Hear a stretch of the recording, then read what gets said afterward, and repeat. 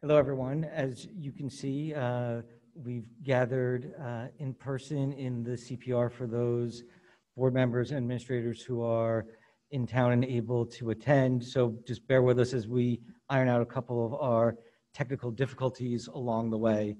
So with that, though, if I could have everyone rise, please, for the Pledge of Allegiance.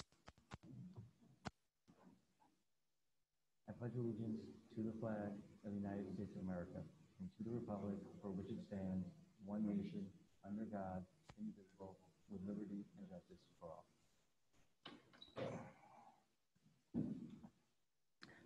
So I know there's a note posted in the chat on Zoom, but also just to remind everyone about the process that we've been following for these remote meetings. There are two opportunities for community comment on the agenda. When I open those comment periods at that point in time, you can go into the Q&A feature on Zoom. Please put in your name and address, and then you'll be recognized to ask your question, make your comment. Also, since we've run into this in the past, if you're calling in as on a phone or logged in through a different name in your house or something that's not apparent, to link your login and as it appears as a participant along with the person who wants to ask a question, please let us know what that is so we can find you easier and promote you to be able to speak. Also, as is our usual practice, we try to give everyone an opportunity to speak before we go back around. So if you do make a comment during the first comment period, you will have to wait till the end of the second period before you're recognized, because again, we want to make sure everyone has an opportunity to speak. At the same time, our usual procedure is for comments to try to keep them to 3 minutes or less. And one of the comment periods obviously is before the presentation, one is after. So to the extent you want to wait to hear the presentation and the dialogue between the administration and the board before you're asking your questions, that may be beneficial. Also, for those of you who have been following the announcements from the governor's office, last week he directed all districts to have 3 public town hall sessions regarding reopening plans. So tonight will serve as the first of those. So in particular, during the second comment period, that will be where we are opening it up for people to ask their questions for the Q&A portion of what the governor has envisioned. But again, we ask everyone to be mindful of the time and allow the opportunity for as many people who would like to ask questions or make comments as possible. So with that, if I could get a motion to accept tonight's agenda, please. So moved. All in favor? Aye. Aye. So with that, Dr. Harrison, over to you for district updates. So good evening, everyone. And I would say that I'm actually quite excited for this transition in our board meetings. Much like our students, we're going to begin phasing into our traditional school experiences. So tonight, as Mr. Friedman indicated, we have a number of our trustees here present in the CPR with us, as well as Ms. Stein and our district clerk, Ms. Davies. And we're going to begin to process this transition just as our students and faculty will throughout this fall. There's a lot happening in our school district right now. I've been trying to maintain our contact, regular communication, whether it is my regular letters that are going to home or if it is the Facebook Live sessions that we are all participating in. But please keep your eyes on our website. Most importantly, keep an eye on our reopening page, as there's going to be regular information posted there. We have a Q&A document or an FAQ document that will be updated on a regular basis with new information as needed. I would also draw your attention to a communication that went out today related to transportation. It's a very important survey that we need all parents to complete whose children participate in transportation or are eligible for transportation in the school district. So please check your inbox for that communication and be sure to complete the survey in a timely fashion, because that data that we receive is of critical importance in helping informing our planning of transportation for this fall. Also, I do want to remind everybody to take a look at our capital bond project website. There are continued updates there. There was a communication that I sent out last week that provided some updates on our process. While we are experiencing delays as a result of the pandemic and the slowdowns that have occurred in Albany, I'm pleased to say that our school district has continued to do its part in meeting all of the timelines and objectives that were set. So please check out that webpage for more details on where we are in our capital project. Of note, the one item that we know that we're able to achieve this summer was the installation of new boilers at Dow's Lane, and that is occurring today. So we're moving forward, but we look forward to being able to communicate more progress to the school community in the coming months. Thank you, Dr. Harrison. I know we now have our time for our committee reports. It's over the summer, so we have not had as many of those meetings as we do during the regular year. But as Dr. Harrison alluded to, we are still moving forward at the Buildings and Grounds Committee with the capital project and looking to obviously get whatever work we can get done now, as Dr. Harrison mentioned, the boiler, and working on trying to sequence work to start during the school year based on once we get approval from SED.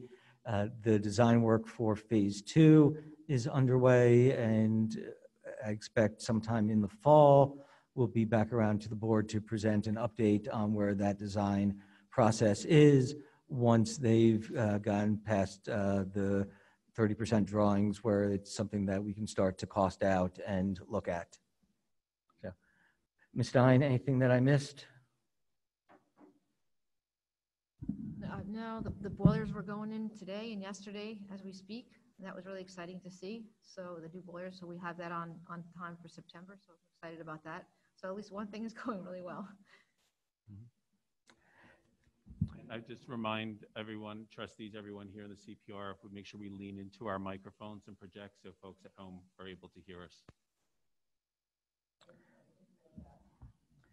Thank you. Dr. Harrison, is there an update from the safety committee? I would just like to say we haven't had a formal meeting of the safety committee yet, but we have on the district website posted the district safety plan, the district-wide safety plan. It is on the website under several different links. If you search for district safety, we're in part of our 30-day comment period at the moment, and then that plan will be adopted by the board prior to the beginning of school. The building-wide safety plans are currently in progress. We're updating them with a couple of different annexes right now. Those are not public documents. Those are documents that the principals and the schools use in order to provide the safety. If those were made public, that would enable a perpetrator to potentially know exactly how we're going to respond. So we don't make those public. But the district-wide document does give you general ideas of what the kinds of responses that we will be having. So it's a very good document. We're constantly updating that document with the help of our security consultant, Altaris. Thank you. So here's the point in our agenda where we have our first opportunity for community comment. So if you would like to make a comment at this point in time, please post your name and address in the chat in Zoom, and you'll be then recognized to make your comment. Again, community comment should be limited to 3 minutes or less, and we ask that you adhere to that so that way we can try to get to as many comments as possible.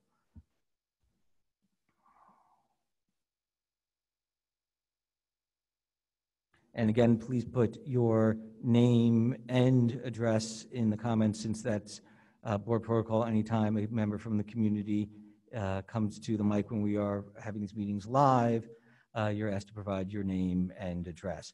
So with that, and again, apologies if I mispronounce anyone's name, and we'll turn now to Carolyn Chunard at 221 South Buckout.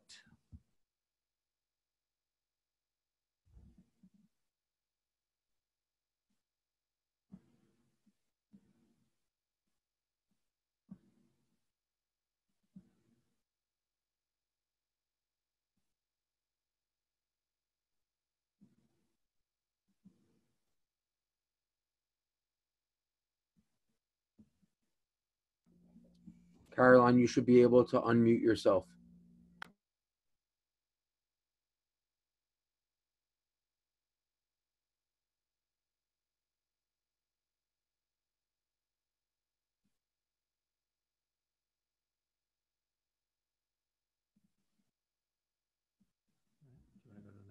Yeah, so we'll go on to the next one and we'll circle back. Jennifer Lipman, 56 Manor Pond Lane.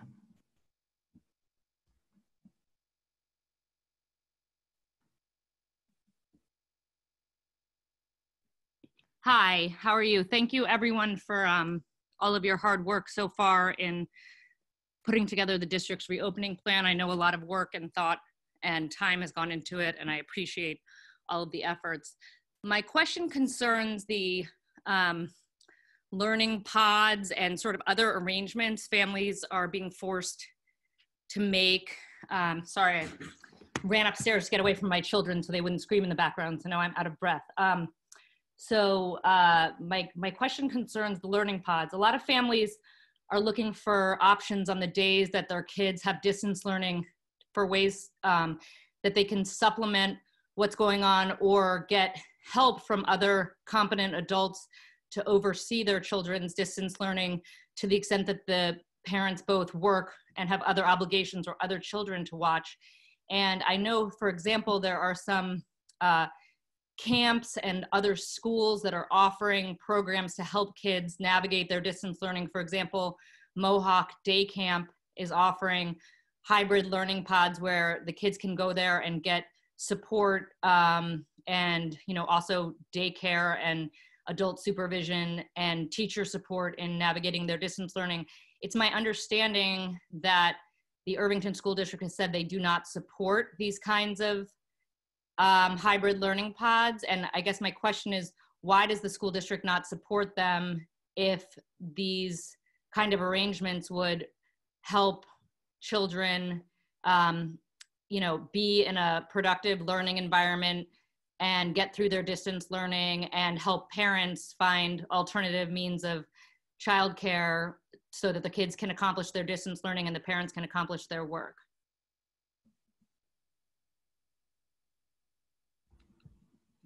Sure. So thank you, Mrs. Littman, for the question. So this really comes back to multiple concerns that we do have in the Irvington schools. First and foremost, there is realistically a capacity that we have to deal with, that we do not have the means and resources to be able to communicate what could be with a countless number of folks that are organizing different learning pods or support structures for their children. I then would also suggest that when we think about the health and safety of our students, we are working hard, and in particular at the elementary level, to develop cohort models to avoid the spread and make sure that we're able to have effective structures and systems in place for contact tracing. So we certainly don't want to support that additional mingling that may occur outside of the school day. Finally, I would say there's a significant concern in and around equity in our school community. We have to acknowledge the fact that not everybody in our schools has the ability to pay for their participation in a learning pod or to have other levels of support that may supplement that. We are committed to providing the very best experiences to our students, and that is each and every one of our students every day, regardless of the socioeconomics they may have in their household or a family's interest or ability to provide their participation in a pod. So our full commitment is to providing high quality learning experiences through the learning plans that we have developed that have been communicated with the school community. This evening, we are going to talk about some other opportunities that we're either going to extend to families to support their wishes, or other opportunities that we're exploring looking to enhance learning experiences for our students. But simply stated, it is not something that we have the capacity to support, and I have significant concern about equity and access for all students in our school community. Thank you. So next we have Richard Farino, 25 Eunice Court.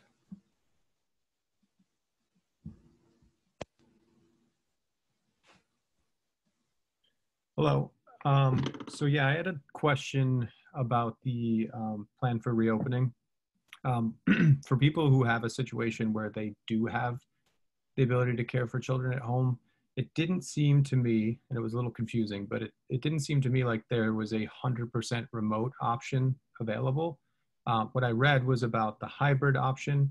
I think what I've seen in the city and in some districts in Long Island is they're offering a 100% remote option, and then certain periods to opt in to start to send your child 2 days a week.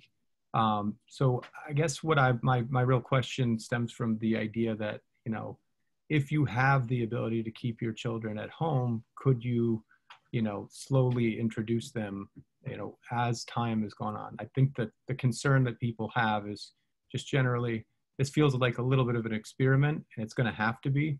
But, you know, if you don't have to be part of the experiment, then maybe it would be good to not be part of it. And my fear is obviously that there's some sort of an outbreak of some sort early days, and I could avoid that. What I don't want to have to do is, if I don't send my child right away, then I would not be potentially enrolled for the rest of that year. That's certainly not something I'm interested in. So sorry if that was a little rambling, but I'm just curious about what specifically we can do in terms of a 100% remote option with some sort of periodic opt-in to in-person schooling. Great. Thank you, Mr. Farino, for your question. I would suggest that folks that are interested in such an opportunity, as well as those that have interest in looking at expanded in-school learning time for our youngest students, to hang on tight, because that's what we're going to be talking about tonight. We are going to talk about such opportunities that will be extended. I also want to highlight some differences that do exist in our distance learning plan, or our reopening plan. That in that plan, we have prepared for full-on return to school if conditions are of such a nature that it is safe for everyone to return to school. And so that's one model. Second model is the hybrid model, which we must implement because we have to reduce the density in our schools. We have to be sure that we can provide for the necessary social distancing, and we cannot have everyone in school, just simple staff and space limitations. The third scenario that is outlined in our reopening plan is 100% distance learning. And I want to separate that from the request that Mr. Farino and many others have had in the school community. That 100% distance learning plan, it's similar to what we had experienced back in the spring, beginning on March 16th. That would be implemented in the event that we had to close a school or all of our schools because of health concerns. So what is being asked now is for a different scenario, which we will discuss later in our presentation this evening. Thank you, Dr. Harrison, for that. I will also say that, as Dr. Harrison mentioned, that this and some other topics that the community has been discussing are going to be addressed in the course of the presentation. You're certainly free to ask questions now, but I do think if people have questions on those specific issues, that they wait until they hear the presentation and the board discussion before asking questions on that. You will be certainly afforded time to ask questions at the end of the presentation. But, and again, as I mentioned, anyone who does wish to speak now, you may not be afforded the opportunity later, since we do want to get everyone to have the opportunity to speak before we recognize anyone who has spoken already. So with that, I see we have Eugenia Spector at 32 Richmond Hill. Hi, good evening. How are you? Fine, go ahead, please. Okay, so my husband and I just want to make a brief comment. Thank you. Hi, good evening, everyone. And again, thank you for all the work that's being done on the school. Just in interest of time, potentially after the presentation, and sorry to be repetitive, just to spend 15 seconds on a question, which is very similar to the ones that was brought up about, again, the option of having distance learning with a slightly different point, just to add. One is there certainly is some circumstances where a particular family has a reason for the child sort of not to go to school, just from a family perspective. That could be kind of one reason for the need to do that. I mean, we're also thinking that particularly in the beginning of this school year, the kids themselves may also need to be given a little bit more time, or even in some cases maybe are not fully comfortable going quite yet. And hopefully that option also gives the school themselves an opportunity essentially to have fewer kids in school at any given time. So I don't want to reiterate the things already were brought up, and I know it will be covered later, but just wanted to bring that point back to everyone. Thank you. I just want to say a couple of things in response. We've been talking about this for now a while at board meetings, and as we've said all along, this is going to be an evolving process. We'll be continuing to get guidance from the state education department and health departments and all other information that we take into account in formulating these plans. So, our process is continually evolving, but to that end, we also, I should note that there's always been, as part of the state plans, if there is a documented medical need for students to be able to have a 100% remote option for medical reasons. And though the frameworks that we've been operating in is that the state has said that the district should look first to plans that bring the kids back into school. So that's the framework that we've been operating in all along, is that since the state has said that is what districts should be focusing on, and the governor last week said that schools can open, that has obviously been an area of focus, is making sure we can meet that requirement. But as Dr. Harrison alluded to, those who are interested in the 100% remote option, that will be discussed during the presentation. Thank you. Next, we have Kelly Turner, 130 Deer Track Lane.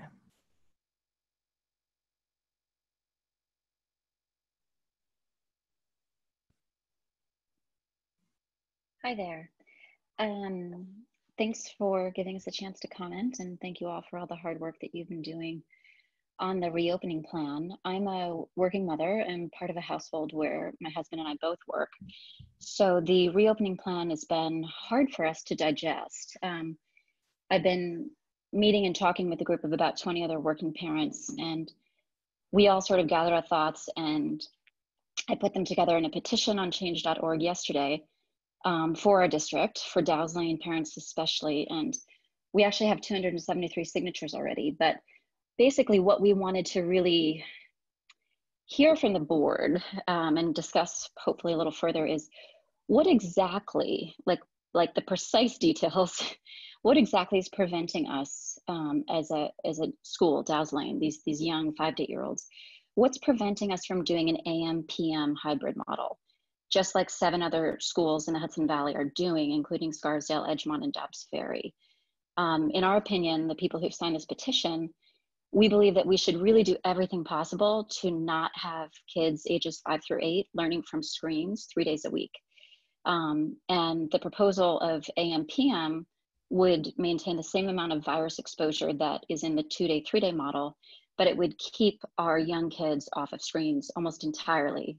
In our suggested proposal, we're only suggesting that specials be offered online.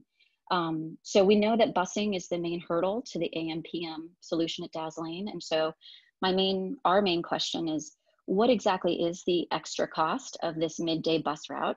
So what is the cost of it? And two, if enough parents were willing to opt out of just the midday pickup and drop off, how significantly could we reduce that cost? Because if it's something that we could perhaps raise through parent donation drive, like a fundraising drive, then 273 other parents like me would really feel that the AM/PM split is beneficial. I also did suggest that we live stream the AM classes so that any immunocompromised families could do 100% distance learning if that's what they need for the safety of their family. So again, what is the cost of the busing for the midday pickup? And if we got enough parents to carpool, could we significantly reduce that cost to make it affordable for the district? Thank you. Thank you. I think this is also something that will be the focus of discussion later after the presentation. So I don't want to jump ahead of that, but I think there's more to come on that. I will say that busing is certainly a challenge, and in particular looking at AM/PM models district-wide, that is a significant hurdle. It also presents a challenge for individual schools. I'll also just caution everyone, while every district is publishing their plans and coming out with what they're doing, every district is somewhat unique in terms of their space, their resources. Many districts don't have busing, which then is a consideration that they don't have to deal with. We do provide busing.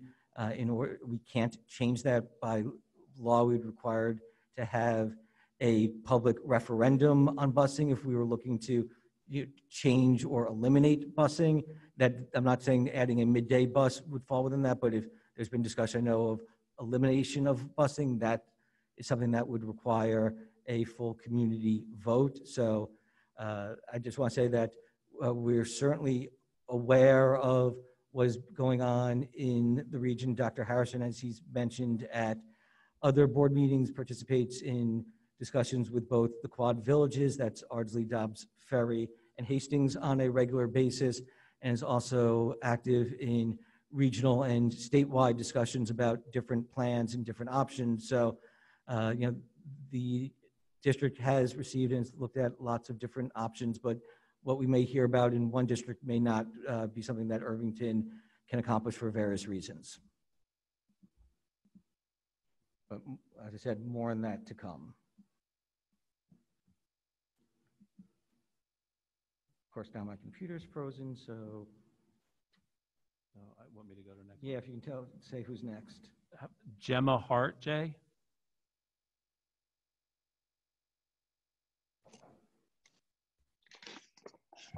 Hi, good evening, everybody. I actually basically wanted to ask the same question that was previously asked by Kelly. We have a son who is going into first grade, and my husband and I already wrote to Dr. Harrison to express our concerns around the current hybrid model and having a child who's not even 6 yet spend 3 days in front of the screen. So hopefully that will be something that we can address through this presentation. I would really love to hear Dr. Harrison's response and thoughts on that. It sounds like that's coming. So I won't belabor that, but one other thing is, if we do move ahead with the hybrid model, would it be possible for our children to stay in the same classes as they had last year? Because then, as we're looking to work through the hybrid model, and from a safety perspective, think about the children that our own children will be with, potentially on the 3 days when they're not in school. Knowing who the children are, knowing the parents would certainly be just very helpful for us in trying to organize what is going to be complicated for working parents. So maybe that's something that you guys could address through the presentation as well. Thank you. Thank you. Next we have Christy Vincent, 15 North Dutcher Street.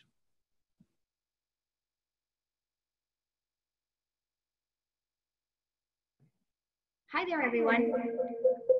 I just wanted to say I really appreciate everything that this board has been doing for our children. So I want to make sure that's acknowledged up front.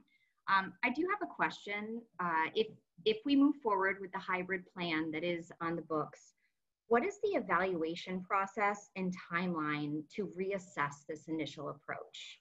So really what I'm getting at here is, what is the data and information that we will use to decide if we have to course correct and change direction? And when will we be looking to reassess? Thank you. Thank you. I think when we think about data and the model that we have in place, it's not a matter of necessarily looking at the approach for instructional delivery and student learning that may be the top priority right now. This is about health and safety. So as you will see in the coming days, we are going to be uploading more information to our website specific to the monitoring of student and staff health, and the determination about where we would look at the evolution of our plans, the possible drawback of or withdrawal of the number of students that may be attending school, or the increase of the number of students attending school, will be driven by data in our region and experience here locally in the Irvington schools. With respect to the overall learning experience, that is something that we will certainly gather feedback from parents, our older students, and faculty and staff throughout the course of the experience, and to seek opportunities for enhancement where necessary. Thank you. Next we have Ashley Nielsen, 30 Woodlawn Avenue, Tarrytown.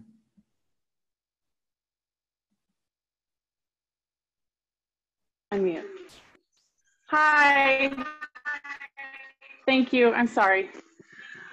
Thank you for listening to all these questions. I know that you guys addressed a lot in the actual presentation, but after reading the email that was sent, I had a question about, there's going to be 3 meetings, and I thought that I read that we should be submitting our questions for each meeting after this one before we have the meetings. Does that mean we won't be able to submit questions after the meetings, the next meetings that we have, or will it be an open forum? That's my biggest question. Thank you. So with my communication earlier today, the intention was to not only put those dates on your calendar for you to be able to attend, but was to provide the opportunity for you to provide questions in advance that would help inform the development of my presentation. By doing so, I'm hopeful that I will be able to answer a lot of the questions throughout the initial presentation. And following that period of time, there will be Q&A. So there will be opportunity to ask questions. But again, the collection of the questions in advance was with the intent of efficiency and thoroughness, and wanting to make sure that I'm serving your needs and answering the questions that you may have in our school community. So there will be opportunity for Q&A, but certainly I want to be prepared, and I want us to all be efficient and respectful of one another's time to make sure it is a very productive meeting on next Thursday night at 7 p.m. and then the following Thursday, the 20th at 9 a.m. Thank you. I appreciate that. Thank you. You're very welcome. Next we have Sarah Parganos, 90 Fargo Lane. Go ahead, please.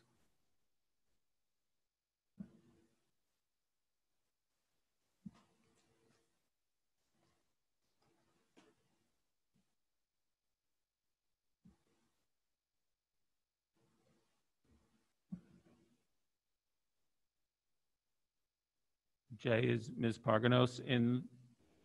I do not see her in the.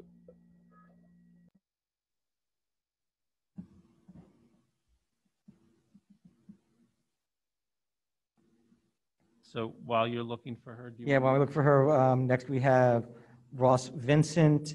If you'd like to ask a question, also please provide your address when you do so.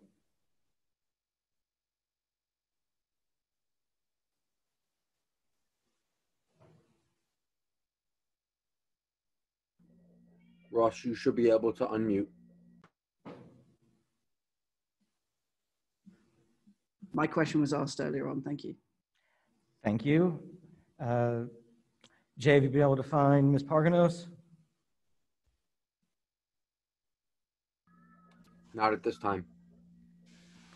Okay, so we'll go on next to Diana Ozlowski, 2 East Home Place.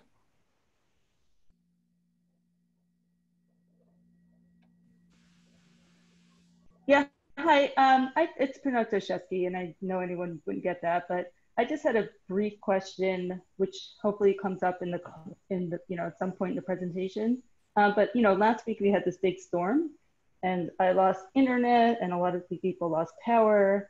That dragged on for like a week, and the prospect of having virtual learning was a little bit troubling with it. So I was just wondering what the plan was in the event of a storm where people lose internet and or power for an extended period of time, like 3 to 5 days to a week. Thank you for your thank you for your comment. I think you raise a good point. But I would actually see this as an opportunity rather than a challenge that may be before us. Based upon the distance learning structures that we have in place, when we would have a storm such as that, typically our schools would be closed to learning entirely. However, there may be opportunities for us to be able to provide student learning. We foresee a storm that is coming down the path. There could be learning that is posted for students in advance of the storm. So for example, many folks may not be aware that, there were several people in our community that through today still did not have power. We did not have power at Dow's Lane or the district office, but we could have provided some opportunities and resources to support learning for those students that did have access and continue to support learning where we may otherwise have had to close schools. So I recognize some challenges that could exist with connectivity. However, those challenges would have been present regardless of whether we're utilizing digital platforms to support learning or if we were 100% in-person learning.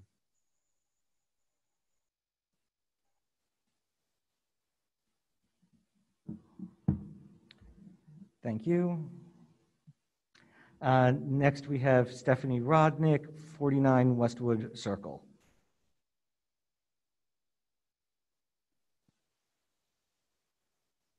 Hi there, can you hear me?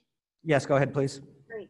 I just wanted to know if in tonight's presentation, or if you want to talk about, Dr. Harrison, the air filtration systems that are going to be upgraded in all of the buildings in the school, whether it be the campus or Dow's Lane or Main Street School. I know that there's a recommended MERV 13 filter or something, and I just wanted to make sure that that's going to be handled with facilities, et cetera. Thank you, Stephanie. Yes, we will be providing more details on the work that we'll be doing at the front in future presentations and posting information on the website.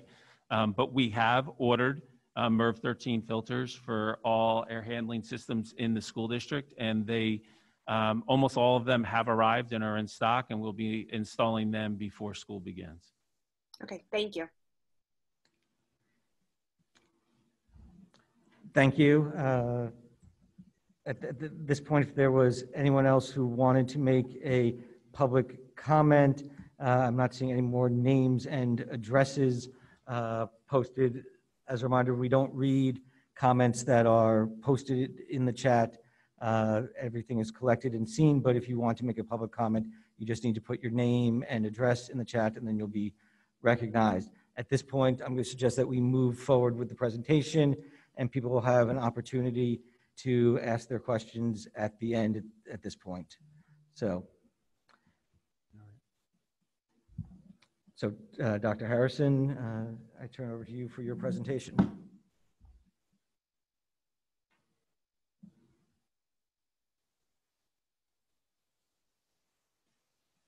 So good evening once again, everyone. So when we start and think about where we are, and as Brian had referenced earlier, this has been quite a process. But at the start of this process, the one thing that I had stated to the community that is written into our reopening plan is that this was going to be a plan and a process that was going to evolve. What I committed to the community was that we were going to seek and respect your feedback. We were going to utilize our experiences and our feedback to help our plans evolve. And this presentation this evening, the conversations that we will have, I believe will be a reflection of that. And we certainly know that we won't be able to satisfy the needs of or the interests of everyone at all times. However, we are doing our best to provide the top quality experience for all of our students while being mindful of the health and safety of our students and staff. So this evening, the structure of my presentation is I want to recap and reiterate some of the things that we've already talked about so our community members have a clear, concise picture of what we have discussed, what is included in our plan to date. And then I want to venture into discussing some new content and new ideas and initiatives that are evolving based upon our experience, as I said, and based upon the feedback of the parent community, and I should say our wonderful faculty and staff as well. So as we worked through this process, we established a series of 4 guiding principles. These principles grounded all the work that we are doing here in our school district. First and foremost is that focus on safety and well-being of all of our students and employees.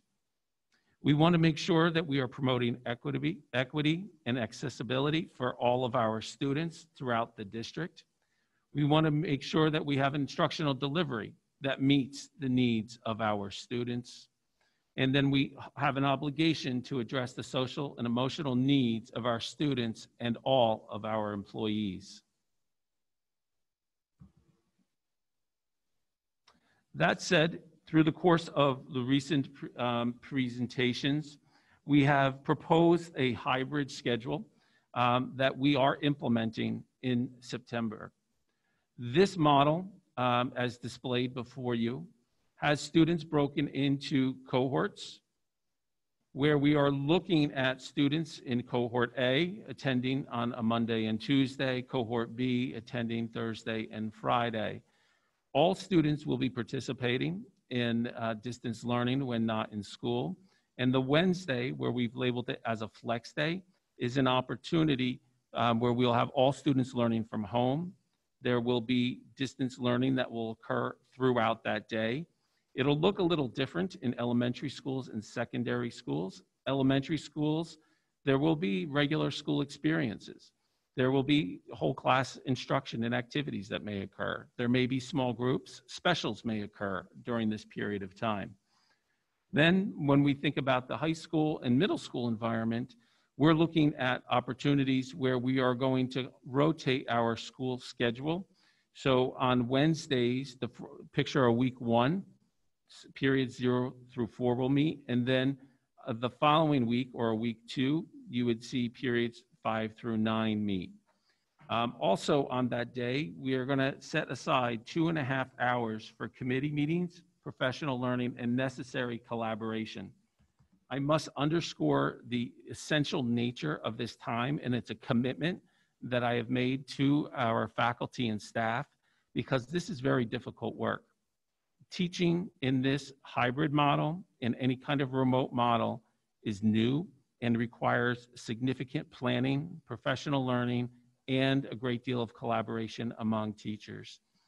If we want to see our students succeed, if we want to see the most come out of this experience, this is essential, and it's something that I stand by and have dedicated to our teachers that we will provide. So when we looked at the development of the cohorts, we needed to make sure that we are meeting the necessary Department of Health guidelines for health and safety, that we were looking at the State Education Department guidelines regarding serving students with the highest needs. We also were looking at meeting all the different course requests wherever possible at the secondary level. So in the development of cohorts, very simplistically, in looking at the difference between A and B, we broke them down alphabetically. And the reason for doing so is we wanted to provide for common schedules and routines in houses wherever possible, or in homes wherever possible, So here we think about siblings, and we would want them to be in a similar cohort regardless of which school they were in, to be able to really be partners with parents and try to support them. And then we look at cohort C, which are students that are in special classes. These are students that have special learning needs. And in looking at this, recognizing the needs that they have, we're looking at having them in school for an extensive period of time and looking at that continuity of 4 to 5 days a week. So in order to meet all these guidelines, there may be some needs for shifts here and there, that there may have to be a couple class or schedule changes along the way. If that does occur, I hope that it's minimal and you would receive communication specifically from the school. We also at the last meeting talked about the need for a phased-in reopening. We want to do this well. We want to make sure that our teachers are ready. We want to make sure that our school facilities are ready. And we want to provide a healthy transition for our students socially and emotionally back into learning. So that said, the first week of September, the week following Labor Day, we are going to have 100% distance learning. The second week, the 14th through the 18th, we're going to transition into our alternating attendance model, or the hybrid model, where we will see approximately a quarter of the students on each of the 4 days where we would have in-person learning. This will provide significant opportunity for us to teach the routines and expectations and all the safety protocols that will be in place in our schools and utilizing transportation effectively. And by doing so, we will be able to have a smooth, safe opening to our school year. Then we look to the third week of September, which would be the week of the 21st. Here, we would kick in our full week of distance or alternating attendance or hybrid learning model. So this is an illustration of what that would look like. And here, we want to draw your attention really just to how it pans out. So if we look at the second week, the week of the 14th, you can see that cohort A on the Monday and Tuesday are split into two groups. So rather than having approximately 50% of our students in attendance on a given day, we will have 25% attendance on those days. That will provide us with the opportunity to give a lot of care to our students in supporting their transition to school, both socially and emotionally, as well as learning the protocols, routines. There's going to be lots of time we're going to have to go through tours of the buildings to understand how traffic patterns have shifted, where water fountains are that you're able to utilize, understand the traffic flows and stairways, to get used to new lunch routines, and so on. So that reduced density will be critical. And then when we look at the week of the 21st, the week of the 21st, we kick into that full AB model that we have talked about.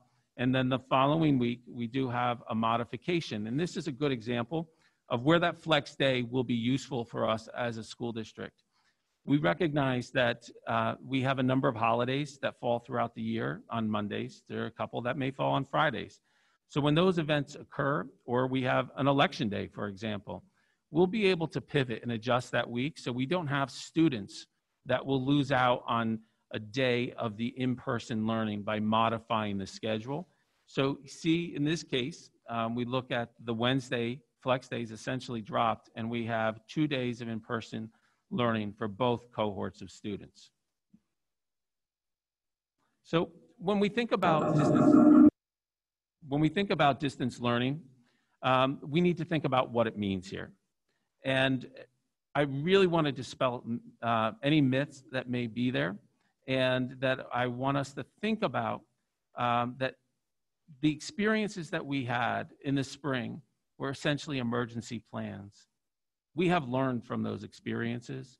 We are in a stronger place than we were then, pedagogically, in our thinking and just how to approach children and managing the day. And technologically, we're much more savvy. So here, when we think about this, we'll have all students participating in regular scheduled synchronous instruction following an assigned schedule.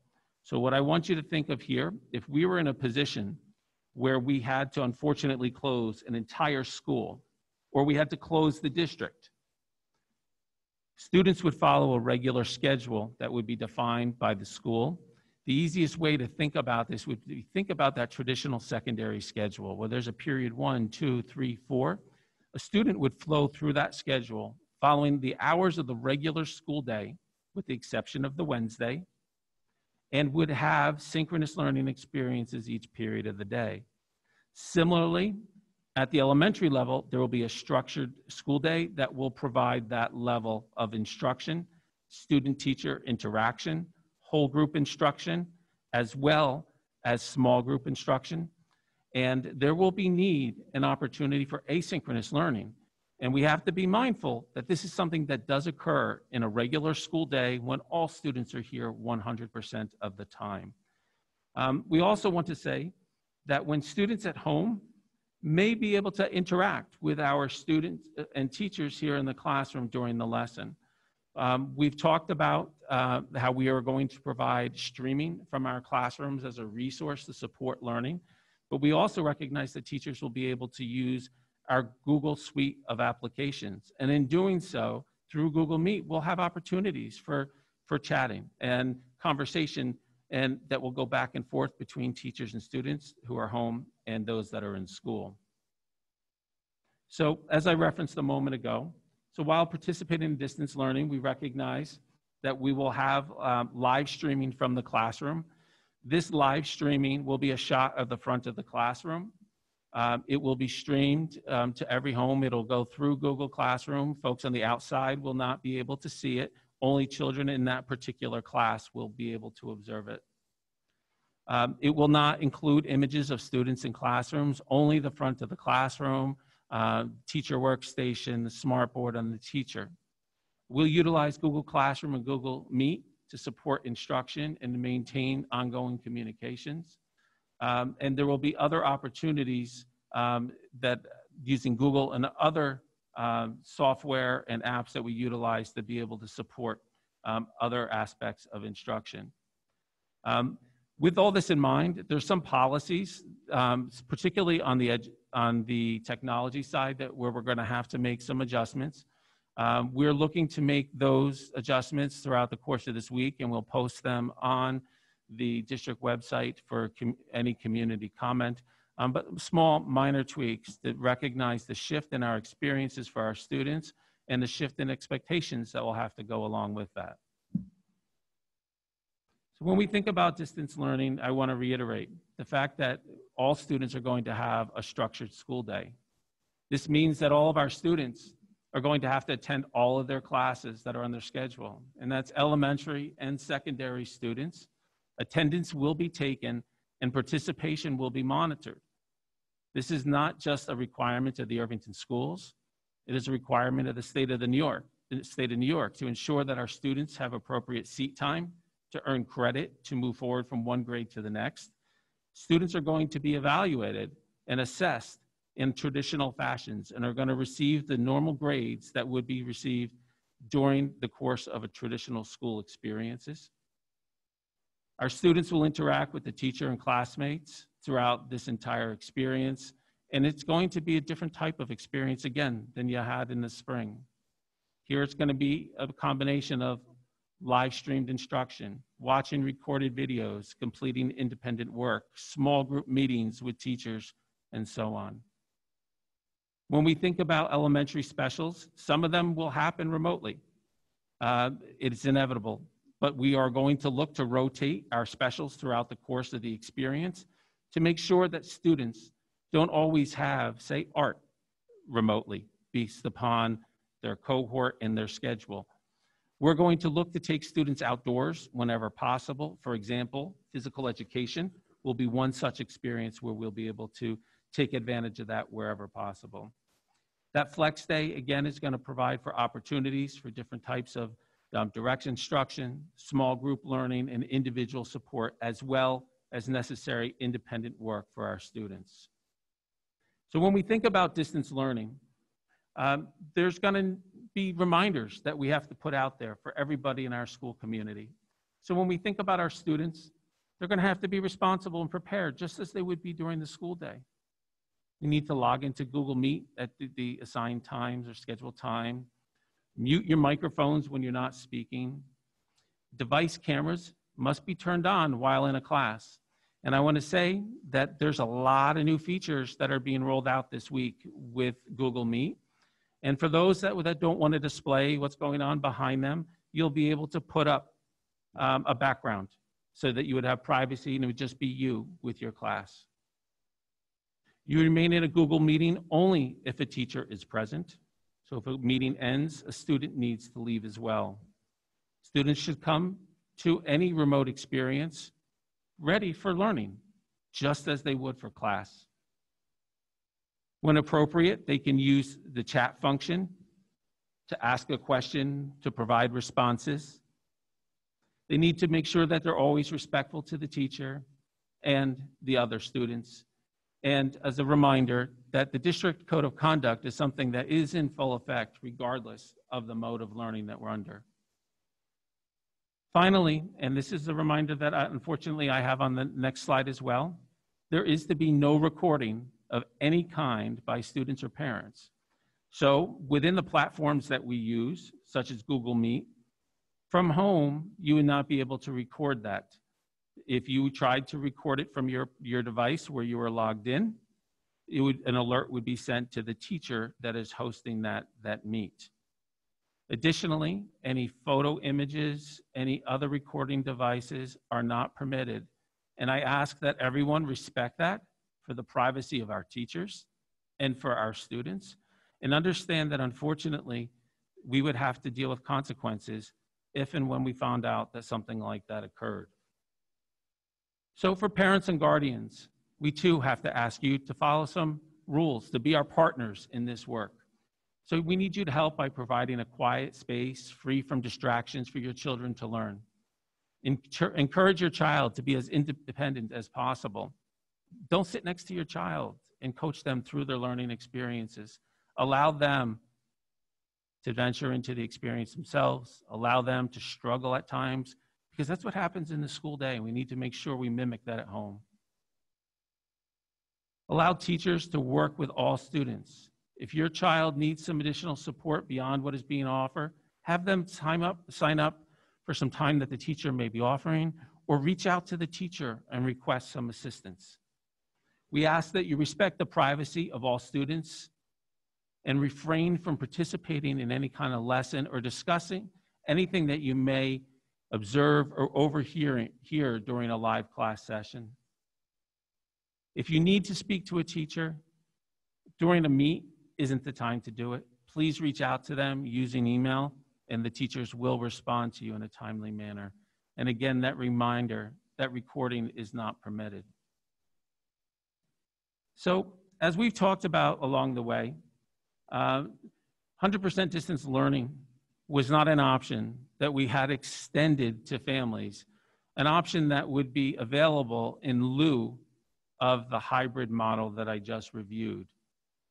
According to the guidance as outlined by New York State Education Department, it's not presented as something that school districts have to provide. However, where it is referenced is students that have medical needs, where districts could offer that as a medical accommodation. We certainly need more guidance to implement such a plan here. You know, when we think about doing this in Irvington, we worry about the nature of requirements that may be forthcoming, if they do arrive or not. We want to make sure that we are fulfilling the obligations that we have for the State Education Department and New York State. We want to make sure that attendance meets the 180-day New York State requirement, that students have all the seat time that is guaranteed to them, and that they earn the necessary time to be able to move on from one grade to the next. So, as has been discussed in a number of emails and referenced in some of the comments in prior meetings, yes, other districts are doing this. Other districts have stepped forward and thought, geez, we're going to do it anyhow, and hadn't considered consequences there. And I always am cautious. I want to make sure that we're doing the right thing for our children. I want to make sure that we're protecting our school district. However, having really heard the feedback from our parent community and understanding the challenges and concerns that may be present, I am going to step forward and recommending that we implement a 100% distance learning option for our school community. So, but in doing so, I want us to be mindful of the differences in these experiences. We have to set expectations. I feel I have to manage what you're thinking you may receive in such an experience. That we know it's not the same level of experience that is afforded our children in an in-person learning experience. Hence the belief, hence the model that we have here, where we have students coming to school for in-person learning. Distance learning has been documented to have some negative effects on social and emotional learning due to the limited personal interaction. However, I do acknowledge that there's evidence that some students that struggled in school during in-person learning have excelled during distance learning. There are limitations on learning that is interactive, such as those things that are hands-on and those that engage students physically, such as the arts, science labs, PLTW, or STEM learning, physical education. That there's limited flexibility with scheduling at the secondary level. That we also have to worry about those inequities that I referenced before, and wanting to make sure that all of our students have available access to the supports that would be had during the school day, and not making the assumption that students at home are going to have the same level of support as all those students that would be coming to school 2 days a week. When we think about our teachers, they are an incredible group. They're a group that is working tirelessly throughout the course of the summer to prepare for the reopening of school. But there's limitations on the availability that they have to be able to support the needs of students that are in school and students that would be 100% on a distance learning model. There's simply not enough time in the day to think that there can be added attention or special structures created to be able to support those only from working from home. So when we think about this, recognizing the challenges, I also recognize what a difficult time this is for all of us. I recognize that we're all facing very important and challenging decisions that we've never faced before. And I want to be able to extend that latitude. I want to be your partner. You've been ours. And this is that opportunity for us to step up. This is our opportunity for us to collaborate with the parent community. But in doing so, there's those understandings, there's those expectations that we have to set. That distance learning as a 100% option will not equate to the same level or quality of an experience if the entire district was facilitating a 100% distance learning program. The difference here, which I referenced earlier in the Q&A session, is that in a 100% distance model where an entire school or the entire district was closed, the teachers would be dedicated to supporting every child and interacting with every child that is home. But I have to be honest, in a model where our teachers have the responsibility and will be tending to the needs of children that'll be before them in the classroom, that the distance learning experience will be a bit more passive. Yes, teachers will engage with the children at home. There will be Google Meets, there will be the live streaming, but it's not going to be the same level of experience as if it was 100% distance learning as a result of a closure, or it's not going to be the same type of experience that we would have in the hybrid model. If families were to opt for the 100% distance learning option, students would have to fulfill all school attendance requirements and participate in all learning experiences, not just as required by the Irvington schools, but as New York State as well. Students will be held accountable for all learning standards and will be assessed in the same manner as students that will be attending school in person through the hybrid model. Again, we must understand those limitations that are inherent in the experience in contrast to what I'll say I believe is a richer experience, a richer opportunity for in-person learning. We also need to know that we need to be able to plan. We need to be able to think about how we're going to manage our schools, how a teacher has the responsibilities to manage and plan his or her instruction from day to day and week to week. So this is not a decision to make lightly, and therefore we're not going to be able to extend families the latitude to think that one day, I think this is a great idea for my child, and I want him or her to participate in distance learning, and then a couple days later to think that, you know what, I think that I'm hearing good things about the hybrid model, or you know what, I want my child to be in school. When you make this decision, you're going to have to make a commitment for a period of time. And I'm going to outline what that may look like. So this commitment to 100% distance learning will be throughout an entire marking period. So at the secondary level, that would be quarterly. And at the elementary level, it would be based upon our trimesters. When we think about this, we will outline what our change process will be and what that request would look like. But there's going to be a period of notification that you would have to provide us to be able to inform the planning.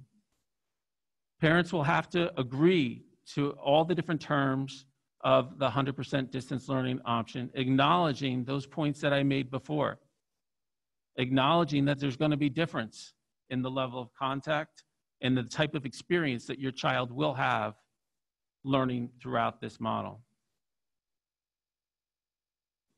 That we're not going to be able to create opportunities for students to attend in-person learning for 4 days a week. And let me clarify what I mean by that statement.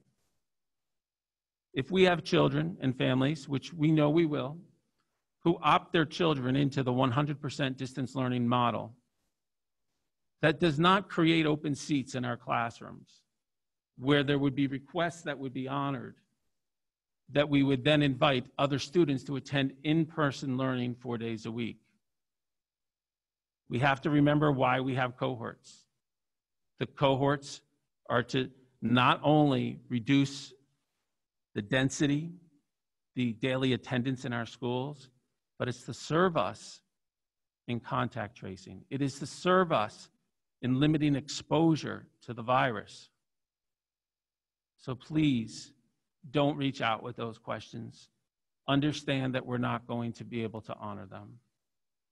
We're also not going to honor any cohort changes.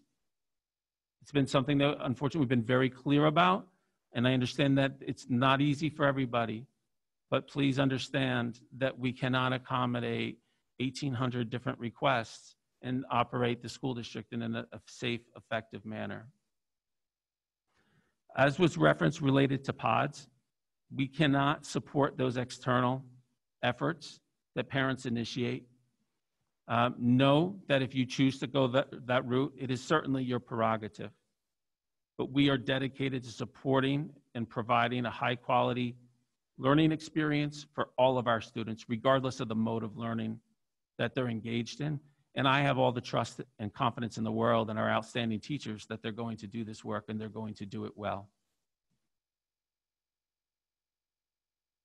So tomorrow, we'll distribute a survey that must be completed by the end of the day Saturday. And I'll repeat that, it has to be completed by the end of the day Saturday. This survey is going to require a commitment from parents to enroll their children in 100% distance learning. Once you complete that survey, we will follow up with you next week, the week of the 17th. There will be a communication that will be authored by me that will come to you, and you will need to complete your commitment to the 100% distance learning option.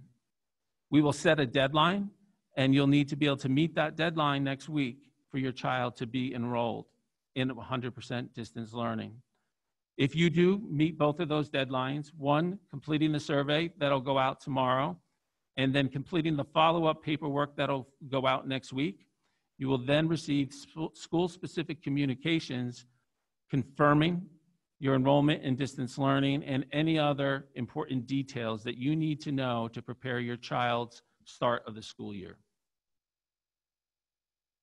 Another area where we have received a lot of feedback, and This was certainly evidenced through the comments in the beginning portion of this meeting. And it comes back to thinking about some of those guiding principles that I talked about in the beginning of our presentation tonight. We think about our students and think about those that have the greatest level of need. I identified cohort C earlier and students that are in special classes, and we're going to provide them with the opportunity for more in-person learning. But here I'm also thinking about our students that are the youngest, that are developing those foundational skills, the students that are learning to read, learning to write, learning their math skills, developing their critical thinking skills. We want to start to think about how we can provide opportunities for them. So when we think about the youngest students in our schools and wanting to have more opportunity for them to be in school for in-person learning, we talked about it early on in our planning process. It wasn't something that was ignored in our work with our curriculum and instruction planning committee back in June. But when we looked at it then, we had limitations in costs from transportation, concerns about social distancing, and routing needs that we couldn't manage at the time.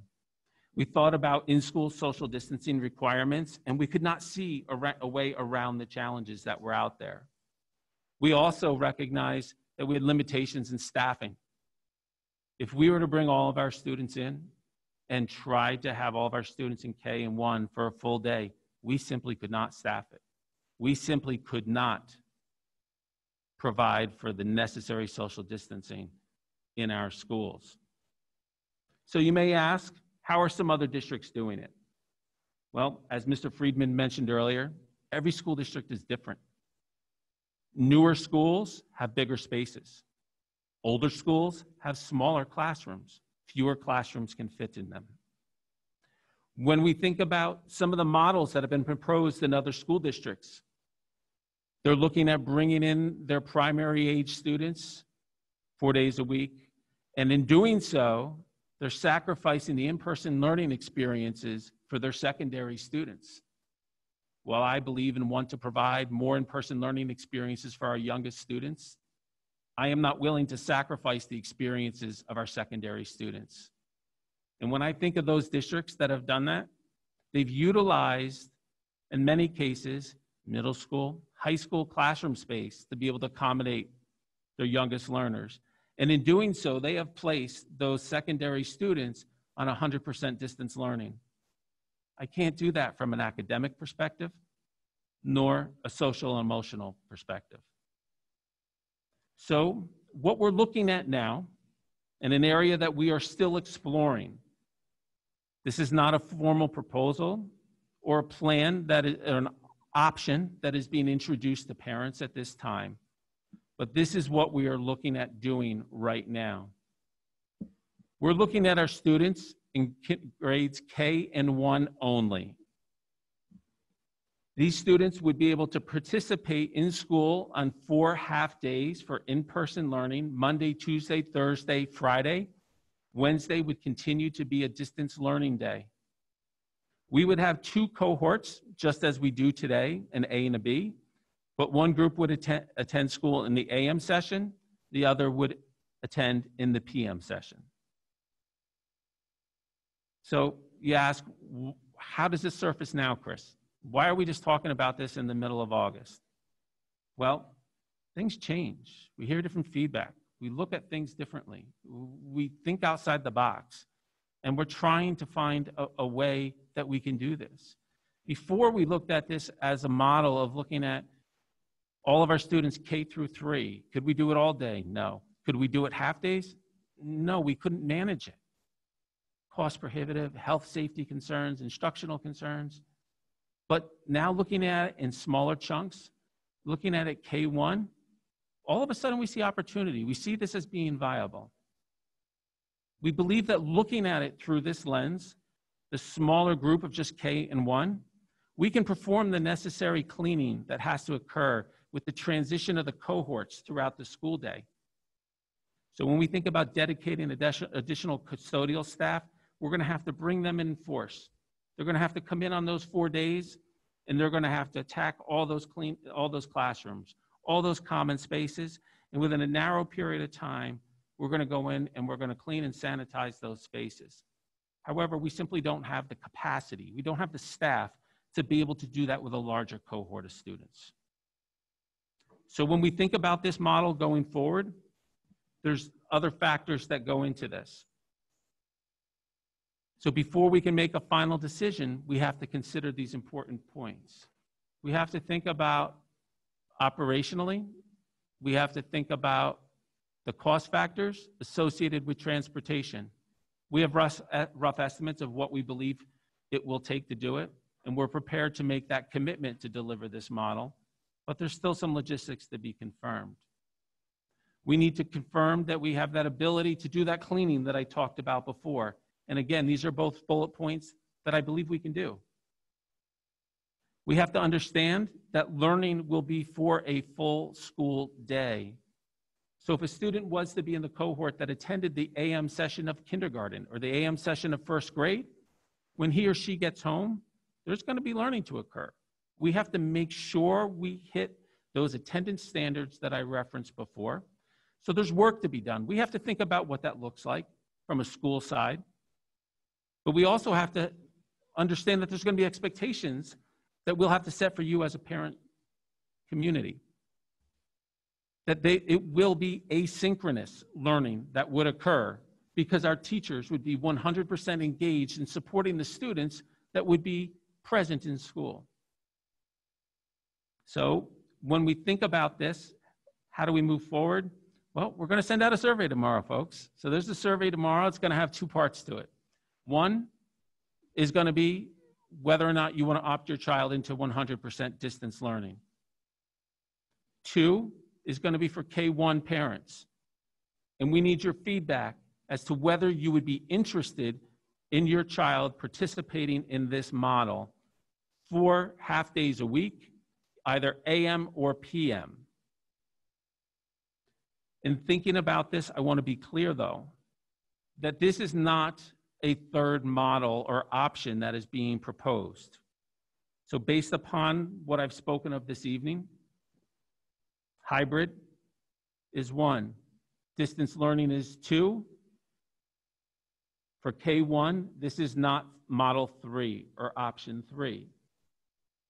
This would be an all-in move and commitment from this school district and the Board of Education that this is how we would deliver learning in grades K and 1. There would not be an opportunity, the capacity to be able to facilitate the hybrid model if we went this route. So this is where parent feedback is going to be critical, and this is going to be important. So parents, when you receive this survey, and I need participation from every parent that have rising kindergartners and have rising first graders, I need every one of you to complete this. You need to think about what your childcare needs are. You need to think about what your work schedules are, because we're not going to be able to back in and out of these different experiences. So when we think about where we're going, we're also going to say that if we're able to implement this, that we are not going to be able to change cohorts. If your child is in cohort A and cohort A was assigned to the morning and the afternoons work better for you, we're not going to be able to flip back and forth. We have to think about that level of alignment that we're providing for families across the school district and the level of consistency that we have to provide to our decision making. You have to be reminded that the distance learning component of the experience will be asynchronous. Students will be required to attend to learning during the distance learning component, and attendance and participation will be monitored and required. We will provide you with all of the learning supplies and technology to support that distance learning piece. So you're not going to get a list and have to run off to Staples or Best Buy or Target to purchase things outside of the ordinary traditional school supplies. If there's some type of manipulative that will be needed to support a learning experience from home, we will provide that for you. We are going to provide lunches in schools. It's going to look and feel different than it did in the past. But as a part of this program, we are going to provide and have to provide lunch in our school. So there'll be a modified lunch period that will occur in school, and students will be able to purchase lunch. Students that are eligible for free and reduced lunch will get their meals in school. So when we think about this, again, there's a survey that is going to go out. We need that level of participation that I referenced before. After we review that survey, again, the results of that survey, we'll start to analyze them this weekend. You'll have to complete the survey by end of day Saturday. If we have a critical mass in our community that is interested in this model, I will move this on for review at the Curriculum and Instruction Reopening Committee. That committee, which has parents, has teachers, has administrators, has Board of Education members on it, is going to be supplemented with additional representation from the Dow's Lane school community to ensure that we have all the minds and ideas at the table to make sure we explore every angle of this.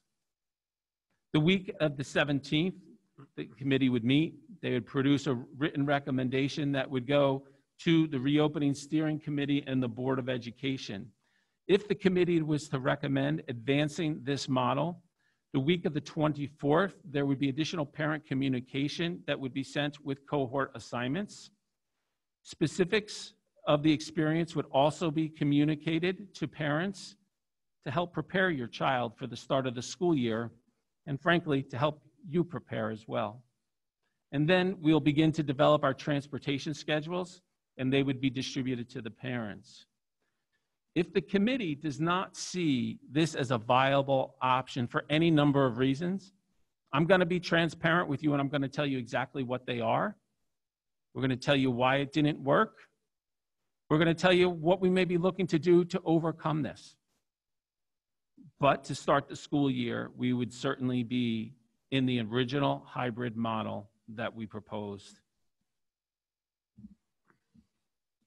So a few other tidbits that I want to provide and then open it up for board discussion. Some planning updates. We talked about technology needs across the school district.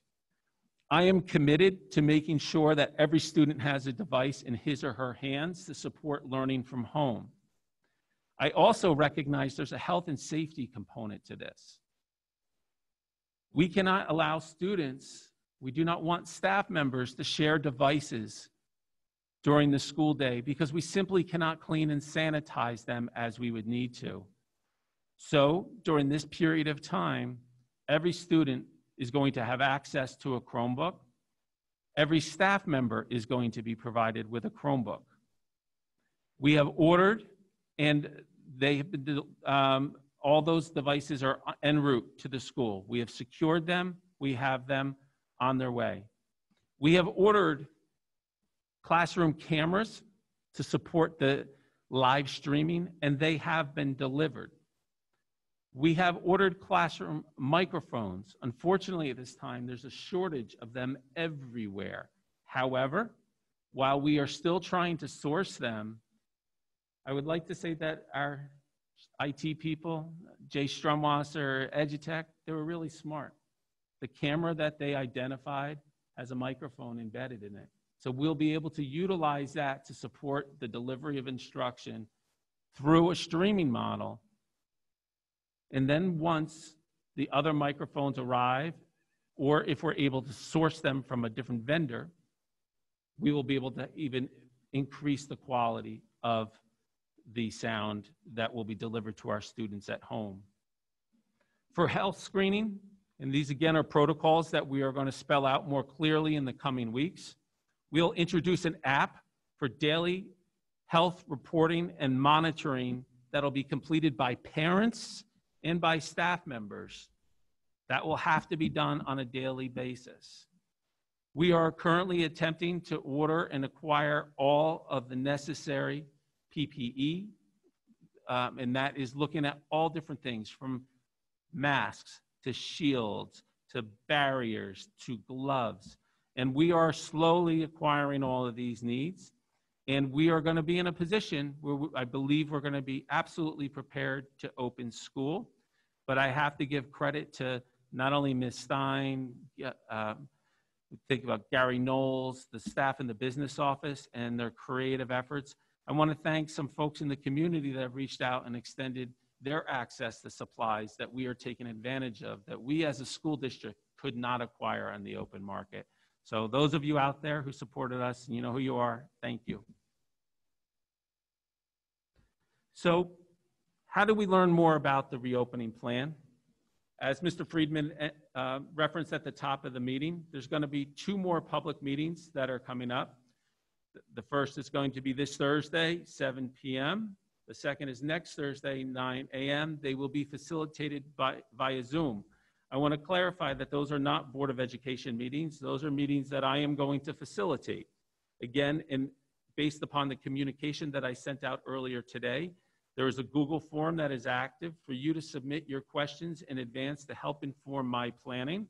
I will try to address as many of those questions as possible in my presentation, and then we certainly will leave time after my presentation for some Q&A. When we think about these meetings, they're going to take on a little bit of a different shift. I'm going to respond to those questions, try to answer those inquiries that you're making through the survey. But I also want to talk a little bit more about the health and safety protocols. You know, this work is so exhausting. It is so detailed. There's so much to it. In the 4 meetings that we've had publicly on this topic, there's no way we could have addressed every one of these topics. So there's information that I have not talked about in detail that I'll talk about in those meetings. And then there's going to be supplemental resources that are going to be posted on our reopening Irvington website for you to review. But I'm specifically going to touch on health and safety, health screenings, transportation, food services, and building cleaning and sanitation. So how do you get your questions answered? Again, go to that website. We have a FAQ that's there that we're updating on a regular basis. I want to give certainly a shout out to Mary Ellis, our Assistant Superintendent for Instruction, who is working on that and updating that for you to answer your questions. Know that a lot of the questions that surface on a regular basis, if we see reoccurring themes, we're going to address that. We're going to add that to the FAQ. You can email questions that will go to reopening@irvingtonschools.org. Know that that email directly points to my inbox, Ms. Stein's inbox, and Ms. Ellis's inbox. You can still ask your questions that go to the Board of Education. Email them at board@irvingtonschools. That email address goes to them and to me, and we will respond as quickly as we possibly can. Go and check out that website on a regular basis. When I have my Facebook Live sessions, which are typically on a Wednesday at noon, come and join me for some real-time updates. There are going to be school-level meetings. I know our elementary school principals have already begun those meetings. Our secondary schools are going to begin to announce their meetings. They're going to be school-level meetings where you can ask those questions that are going to be specific to that level, and those that may not be appropriate or may get a little too into the weeds for these broader district-level meetings. Continue to review school-level communications. Know that they're going to come out for me on a regular basis. Know that I archive all of them on the website in a couple different places, but those related to school reopening, go to the website. There's an archive tab there. And that school schedules will be communicated over the course of the coming weeks. Other than that, this is who we are as a school community. This is what I'm about as your superintendent, and that we think of that health and safety of every student and every staff member every day. This is an imperfect world that we live in. This has been an imperfect process, but I think we've done good work. We've done good work because we've been deliberate, we've been focused on those guiding principles. We've been flexible, and we've listened, and I appreciate your feedback. And the feedback that you have provided, as you can see from tonight, has expanded our thinking, has forced us to be a little more innovative, think outside the box, and is resulting in some certain shifts in our plans and some potential shifts. So I appreciate your feedback and I appreciate your support. Thank you. Thank you, Dr. Harrison. Thank you for the presentation. I know the amount of work that you and the rest of the administrators have put into this. Thank you for the continued flexibility. You know, as we've said throughout this process, it's going to be an evolving process. It's going to change over time. And you know, we appreciate the continued relooking at items. And you know, I know from the times that we get your communications, just the amount of time that you're engaged in this work. And again, you know, thank you to you and everyone else for the efforts. One thing that you mentioned a couple of times during your presentation, which those who aren't deeply steeped in education speak may not have picked up on, is you use the word seat time several times. And if you could just explain a little bit what you mean by that and how that impacts the planning that has gone on. Yeah, so simply stated, we have to look at attendance requirements in a real complex way, and it gets down more nuts and bolts, specifically looking at the secondary level. But kids need to be in school a certain amount of time. They need to participate in certain areas of study, certain number of hours to be able to earn credits to move forward, to advance through their school experiences. So thinking very broadly, attendance is a requirement for school, not just to make sure that you're present, to make sure that you're well, but to make sure that you are accessing the curriculum and that you're meeting the standards that are set forth by the Irvington schools and those that are set forth by New York State. Thank you. And then just a question in terms of the surveys that will be going out. Is there also a need to survey for people's thoughts towards transportation this time in terms of whether they still want to proceed with transportation or make alternate arrangements? And if so, will that be part of the surveys that are going to be done? So good question. And yes, we very deliberately separated them because I didn't want to muddy the waters with the thinking. We need the survey data related to transportation separate and aside from the district 100% distance learning option. And for the concept that we're exploring for K and 1, that letter went out today and to asking you to have your eyes open, looking for a communication that's coming forth. And I know from communications that I've received from parents who are eligible for transportation that they are receiving that survey. That survey is coming from the Ardsley Transportation Department because, as a reminder, that we are in a cooperative shared service with the Quad Villages, and Ardsley is the lead agency in that. So they actually have staff that they directly employ that runs the operation. So their leadership is actually sending that survey to all families. If you do not receive that survey, check your spam folder, your junk, to make sure that it's not there.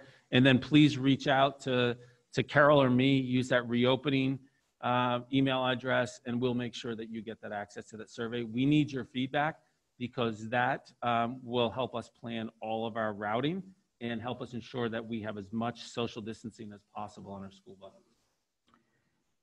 Thank you. And then also just a point of, I guess, clarification in terms of the now distance learning option that parents will have to voluntarily place their children into. The survey is going out. If you select yes for that survey, but then in the follow-up conversations the next week in terms of learning about what the requirements are around it and what the expectations are, will you then be able to opt out? Or once you say yes in the survey, is that done and you must go forward? It's a good question, Brian. It is a two-step process. Step one, you respond yes that you want to do it in the survey that will be launched tomorrow. Then next week, you will receive a communication from me that will have you agreeing to the terms or the conditions, expectations of the experience. Once you sign off and return that, and that again will be a Google form. Once you complete that, that'll be the verification. So you will have through likely the middle to the end of next week to be able to finalize that decision. Thank you. Just a note, as I start to see things pop up in the Q&A again, as our protocol is, I will open up the community comment period again after the presentation is concluded. And at that point, I'll ask you for your names and addresses. So please don't try to post now, because we're not checking it. And I will acknowledge people based on once we open the process. So please hold off putting your names in there until I, again, open the community comment portion of the agenda. And if I just may add, there's a lot of good questions that are going to be asked, and we can't give all the details tonight. It's not reasonable or fair to everybody to think that we'd be able to do that.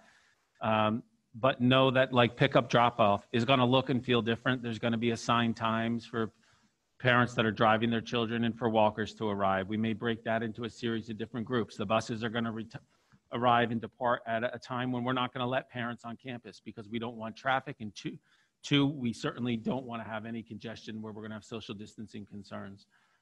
We will be able to communicate what those specific hours look like, but we should be looking at approximately a 2.5-hour in-person school day that will then provide for transportation gap in between, because the same buses are going to be taking students home and bringing the next cohort to school. Thank you. So at this time, I'll look to the rest of the board for their questions. Dave? Thank you, Brian. Appreciate it. Thank you, Dr. Harrison. Thank you, Ms. Stein, and for Ms. Ellis, who's working at home, and for all of the teachers, not only in Irvington, but everywhere in the country. Thank you. And I'm, thinking about you on a daily basis as much as I'm thinking about my own kids and family. So thank you all. A couple of questions. It was very informative. You mentioned all the things that I was going to mention. Brian, you even asked one of my questions, so I'm going to skip that one about. But I wanted to talk a little bit about a little bit of the nitty gritty and talking about like sort of how, if kids who are watching through this the very innovative methodology that we're going to give a shot. How are those kids who are watching going to be able to ask? So I'm trying to put together a bunch of the things here, right? Like people who might want to, whatever this pod thing is, or group kids together to work when they're not in school but out of school and watching things. And kids are going to come up with questions. And I think that's one of the motivators. Like how is my kid going to ask questions? So how are the individual schools in different ways going to handle being able on the Thursday and Friday or the Monday and the Tuesday to field important instructional questions from kids? That's one question. Another question, at some point I would love. Dave, you want to pause and let Dr. Harrison answer that as opposed to just. Sure, either way. So, I've done a lot of talking tonight, and I'd love to keep talking, but I want us to model the work that we're doing. And while Ms. Ellis is not sitting here in the room with us tonight, she's engaged, just as students would be engaged in a Google Meet. So I would like to invite Ms. Ellis to jump in as our leader of curriculum instruction to respond to that question. So Mary? Okay, so David, thank you very much for the question. Can you hear me okay? Yep, all good. Okay, great, thank you. So there's a variety of ways in which students will be able to ask questions. It's one of the things that we're going to be talking about when the teachers are back in school, about what kind of systems can we set up, what kind of common agreements can we make about how to approach things like this so that students know exactly what to do. And I've been doing a lot of exploring about different ways to do this through a variety of looking with colleagues, reading. I'm, immersed in this right now. And there's a lot of discussion about using the chat feature in Google Meet for them to put questions in, for there to be certain hand signals where a student might indicate, I have a question. So the kids who are at home will be on a Google Meet, and they will have an opportunity to interact with the teacher and potentially with other classmates through that platform. So that's what can happen during the class time while the teacher and half of the students are physically in the classroom and the other half of the students are learning at home. The teachers also, our teachers are amazing for being available to students, to family, to answer questions. And I think they've just really gone above and beyond when we were in a full distance model to make sure that people had the support that they needed. We know that we need to set up very specific times and protocols for both students and parents to access teachers so that they can get the information they need. We also want to be sure that our teachers are able to find an appropriate work-life balance, and that they're not doing parent emails at 11:30 at night like I know they were doing all spring. So we're going to be working together to try to find out what system can we build to ensure that there's access. Thank you very much. I appreciate it. Thank you. Dave, if I can just also add something to that. I know we've had discussion at the board level about obviously the work that the teachers need to engage in to prepare to embark in this new model. And there's obviously time that's been set aside before school starts, but also time during school. But I also think, like anyone who's done something new, you're only gonna get better at it if you do it and make some mistakes and figure out the model that works best. So I think we need everyone to recognize that how something is working on day one may not be the same as how it's going to work on day 15 or day 30 or day 60. I think we all need to just be reflective of the concept that this is a brand new system for not just the students, the parents, but also for the teachers. And as they continue to work in it, I know our wonderful teachers will work on their craft and look to try to improve on the experience however they can. Today, back to you for whatever. No, that was a great, I have a couple more questions, and that was a great segue into sort of,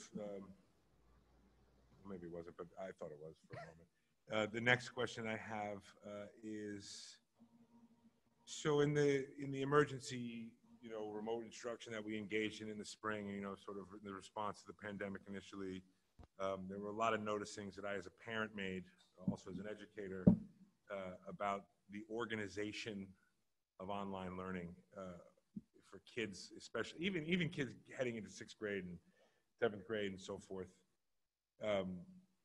And I know that we're focusing on the social emotional work.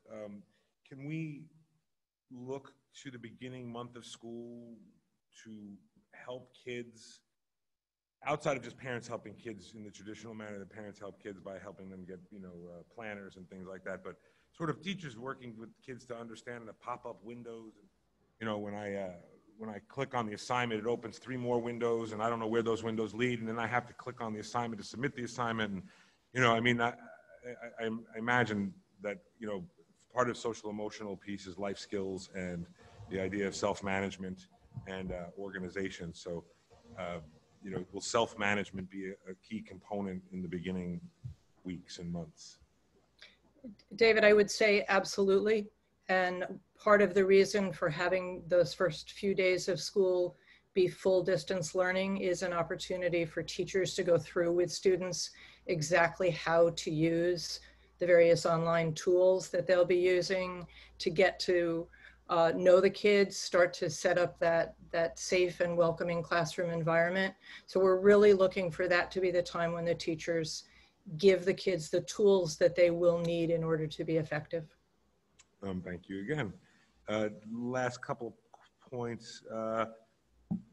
One, I was interested in the attendance component you were talking about, especially with all the chatter about pods and things like that, and just sort of helping the community members who have been reaching out to me and across, of course, to all of us about, what do I do? Where do I put my kid in the pod? I don't want my kid being alone. I don't want this. And then I think about how the attendance piece is. And I just want to make sure that people understand, that parents understand, like kids need to go to school.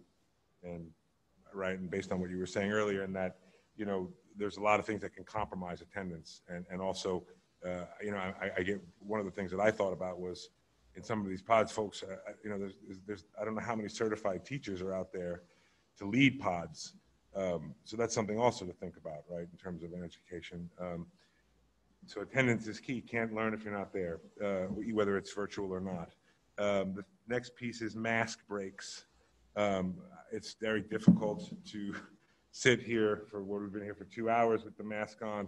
Someone even made a comment in the thing about don't touch your masks. I apologize. It's very difficult. So the mask breaks is going to be key. And it's hot. It's real hot, and fans and AC is a tricky situation now. So just talk a little bit about mask breaks. Yeah, so we're going to have more specific information that'll come out about it next week. But what we're talking about here in Irvington is that it is going to be 6 feet and masks. Recognizing that there's going to be times where it's inevitable. A teacher's going to come closer to a student to talk. People are going to pass each other. Children are going to pass each other. But we want masks on throughout the school day. We want to keep our proper social distancing at all times. But during the course of the day, we have to eat. We're not going to be able to eat through the mask. We're going to have to take drinks. We're going to not be able to do it through the mask. So when those needs arise or those times surface, we're going to ensure that students are socially distanced, that everybody's going to be facing a single direction. Just like us in this room tonight, we're all at least 6 feet apart. No one's looking directly at each other in close proximity. You could take your mask off. We're modeling tonight. Like realistically, like we could be taking breaks throughout this. I've been taking some drinks along the way. We're going to have to do it. We've been sitting here, Dave, you spoke of like literally our endurance in adjusting to this, that during the course of this meeting, we would have already had mask breaks, that teachers would have facilitated when students were seated in their classrooms, socially distancing, and say, guys, here's 10 minutes. You're going to take your masks off. Everybody's going to be focused same direction. We're not going to be breathing, coughing, sneezing, whatever on each other. We're going to need breaks from this, and we're going to provide them structured throughout the school day. Teachers will facilitate that in their classrooms. Students, our teachers are going to receive instruction on that during our opening days of the school year, and our students will receive instruction as we transition them in to those first days of school in that phased-in model that we outlined earlier. Awesome, thanks. And then the last question, more of a suggestion or thought. A bunch of years back, we, as a district, invested and developed in an online curriculum tool called Atlas. Ms. Kaur, Dr. Kaur gave us a presentation on that, provided the public with a link. Might be a good time to resurface that link with people being at home.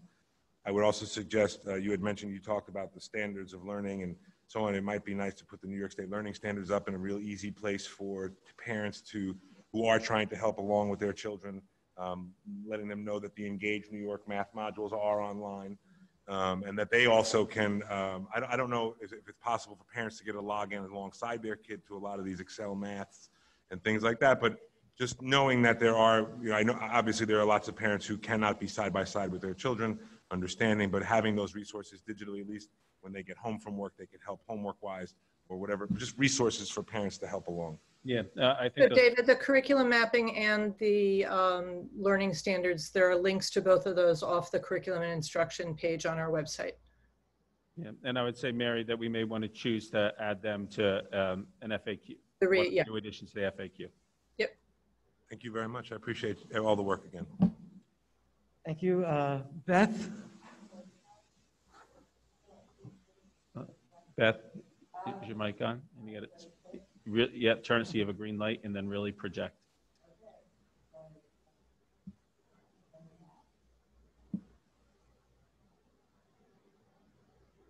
Just bear with us, folks. Beth, bring the microphone even, I think, closer to you. Like, there you go. There you go. It's muted. Yeah, you're still on red, so there you go. Okay, I'm sorry for that delay. I wanted to say, first of all, it's great to see the flexibility of tonight's presentation in response to a lot of input from trustees and from the community, and I thank everyone for that. I mean, it's very hard, as people are saying, to build the airplane while you're flying. That's the metaphor everybody's been using. But I wanted to ask a couple of questions. Some of them involve ventilation. So I'm assuming those should wait for our next meeting. That would be correct, okay, involving airflow and fresh air exchange. The others have to do with supplies for the distance learning portion of hybrid. So I know that we touched upon briefly the fact that when you raise the possibility of a different kindergarten model, that you would be providing supplies for the kids to use at home for asynchronous learning. But is there a plan for the synchronous remote learning part when the kids, like, let's say when the BBs are home? So if I understand, really a two-part question. I definitely will speak about ventilation next week, and it's a really complicated topic. But I do sense it's out there and is on people's minds. I do want to speak to it. When we think about where we are right now, we're working through all the details. All of our classrooms have mechanical ventilation systems that provide the required air exchanges by all standards that we comply with in the schools.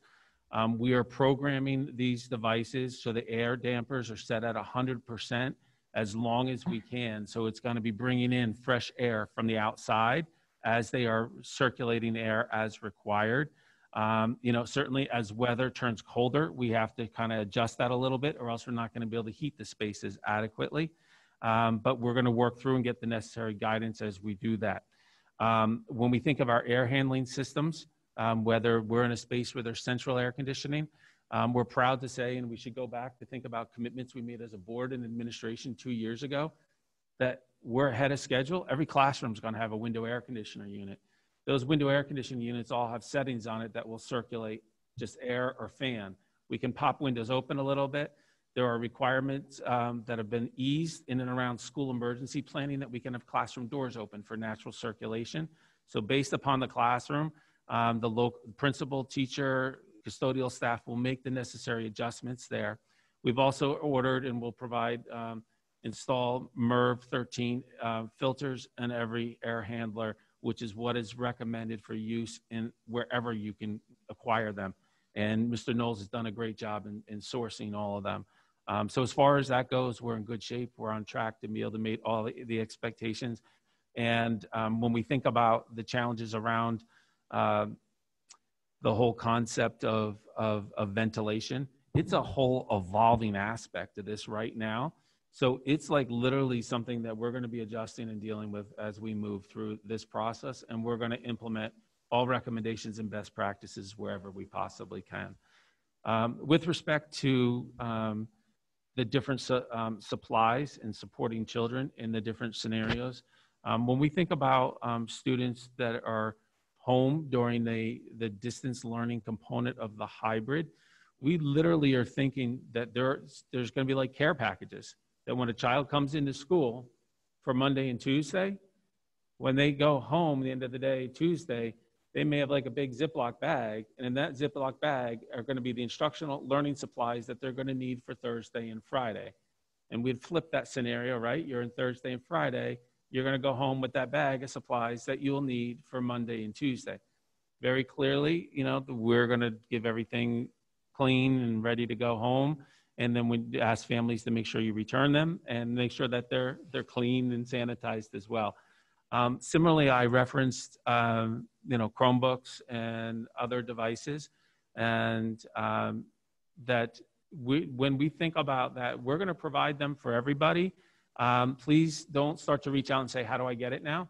Those details are all going to be forthcoming in communications from the school. We want to provide everyone with a Chromebook. We literally have Chromebooks sitting in boxes that we haven't had the opportunity to unpack yet. They all have to be set up and ready to work on the Irvington domain and have them preloaded with all the Irvington account information. You will get communication from your school that will, one, ask if you want the device, so you're opting in or opting out of device, and two, you'll get then instructions on how you will acquire that device. So all that information will be forthcoming. And that's great, because that also responds to a question we had from another community member, I think at our last meeting, about the potential to use your own devices.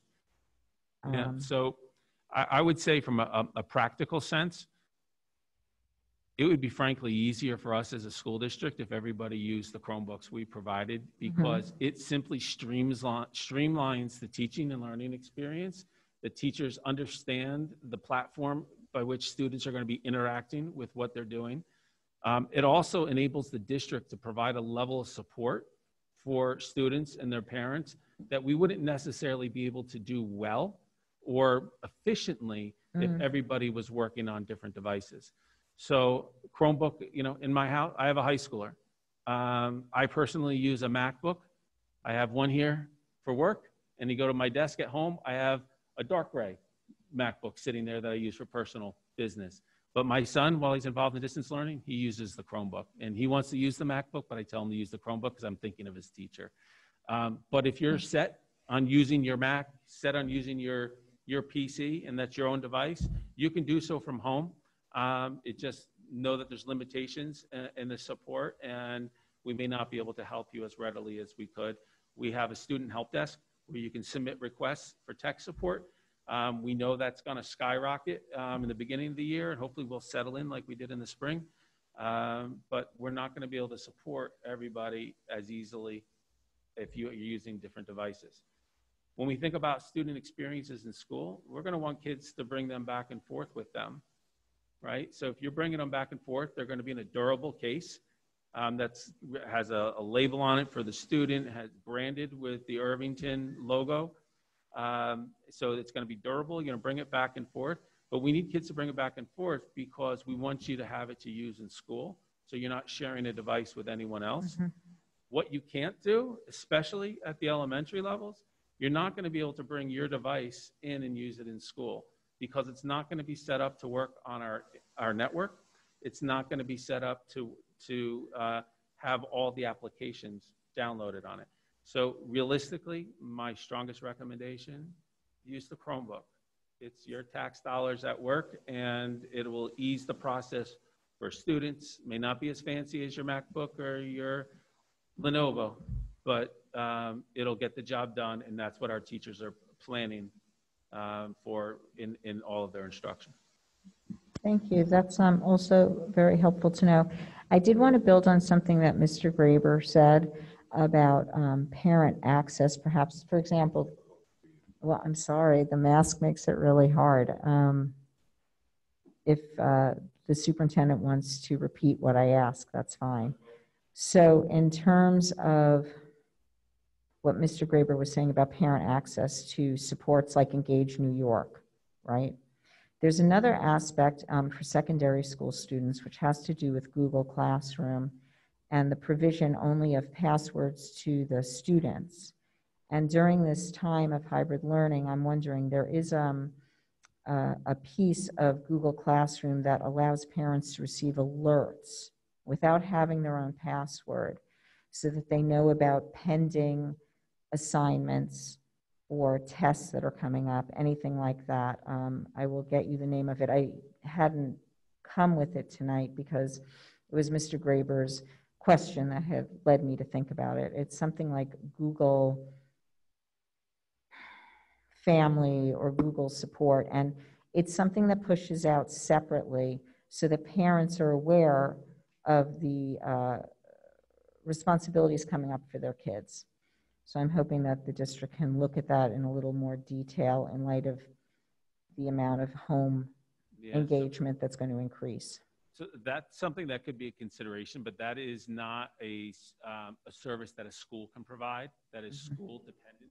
It is actually like a parent-facing tool, as I understand it, that the parent would set it up on their end and then have to connect with the teacher to link what's happening with the Google Classroom. It's not a functionality of the classroom suite that a school has. So that's something that's not immediately available, but something that I know Jay, our director of technology, is looking at.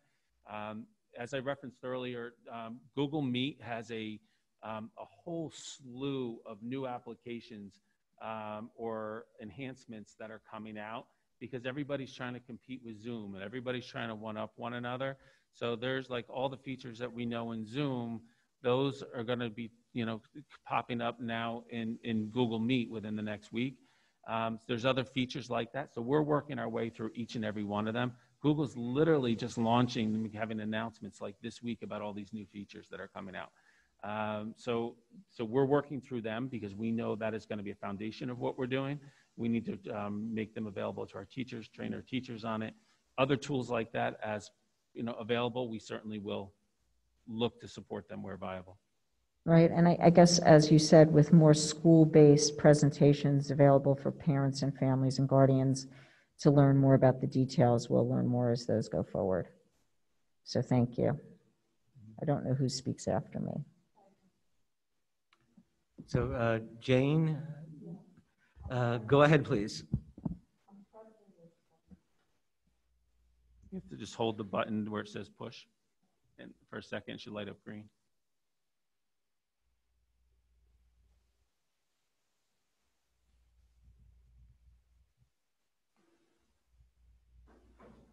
You want me to ask my question? Yeah, please go ahead, ask your question. First of all, thank you, Dr. Harris. Thank you. Thank you and your staff for all the hard work you've done putting this together, this presentation. I have two questions. One is, when the students join in after the marking period, the distant learning students, you said they could go hybrid after a marking period. How will they transition into a classroom that's already been meeting and they already know the protocols and the procedures for distance learning and mask breaks, and they know each other? I was just curious about, has there been any thought about how these students are going to transition back in? I think it's a good question, Jane, and then just so everyone does hear, if a family elected to have their child in 100% distance learning and then changed their mind and at one of the ends of a grading period elected to have their child to then transition into a hybrid model, how would we support that transition because a child hasn't been in that structure previously? The one thing that I would say is that they're going to witness and observe a lot of that based upon the streaming and the other engagement that's going to happen with the class in the distance learning experience. But I think you pose a really good question. And when we think about those transitions, there's going to be a need, just as David asked the question and Mary spoke to student and parent support in navigating things, there's going to have to be protocols and that we establish and put together. Some of the work that we're doing, and Mary's going to be working with a number of our colleagues and planning like the professional learning sessions and all the protocols that are being developed that are going to be rolled out district-wide. So like, well, the one thing that immediately comes to mind is we could create an instructional video, right? And that when a student's transition to school, we can provide that level of support just as someone moves from one school community to another. There's new routines, right? So we could, preempt some of that anxiety or the bumps that could come from that transition with communications, such as those could be in writing, those that could occur through a Google Meet, those that could be in a video, then supplemented and supported by some in-person experiences upon their entry. Thank you. And I have another question. The governor said that the districts will be responsible for the testing. Can you speak a little bit about that? You know what? I think our governor has done one heck of a job in managing like the greatest crisis of our lives. But I got to tell you, we don't have the legal authority to do so. We do not have the ability as a school system to administer and supervise testing. So quite frankly, last Friday was my first day off of the summer. But I can tell you, I was standing there watching this and disappointed to hear the governor phoning it in as opposed to seeing his smile on the television. But I can tell you that we do not administer testing in our schools. This week, I will publish our processes on the website that are being directed by the Westchester Department of Health. Every Monday morning, a group of superintendents, including myself, meet with George Latimer and the Westchester County Department of Health. They are outlining the processes and protocols by which, one, testing would occur and how it would occur. And I'll tell you that we're not testing in school. If a student is displaying symptoms, staff member displaying symptoms, they're going to be isolated in our school in an isolation space, and then they're going to go home. They're going to be directed to contact their doctor and report for testing. They're going to be directed to a proper testing site and location that will be identified either by their physician or by the Department of Health.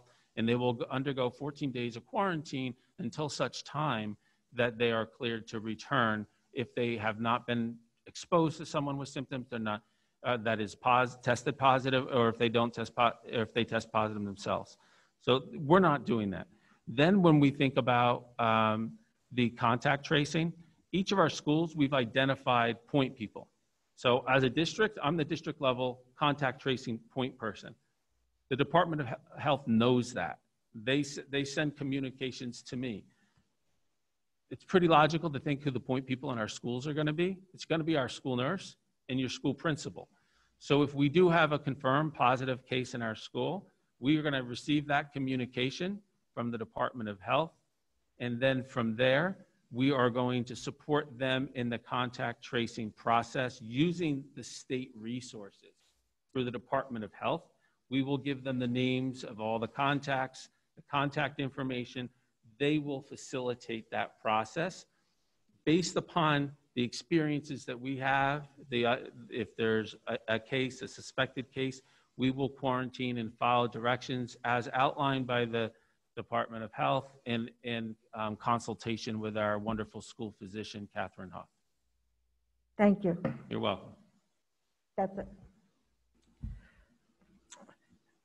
Thank you. So I guess to quote Warner Wolf, we'll now go to the videotape. And Michael, if you're able to now, is time for your questions. Okay, can you hear me? Loud and clear, go ahead. Excellent. Yeah, I want to thank everyone in our school district and the community. I know the PTSA and IEF are also working alongside to support the work, but thank you to our administrators and teachers who are able to participate in this work over the summer. Just want to share a quick story related to the conversation between Beth and Chris, that I was just talking to a teacher friend in another state where school has started. And she's working with third graders, and basically, you know, the initial days are all about tech support for third graders.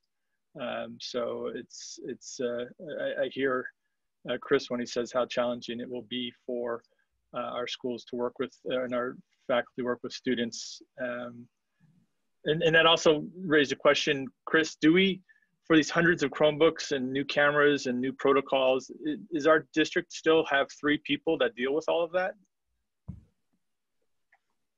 Shamefully, yes. Okay, so every time we hear all this work going on, there are 3 people that are somehow managing in that process. That's I think a reminder that we'll hear in many different areas of sort of the capacity challenges we have with implementing this work.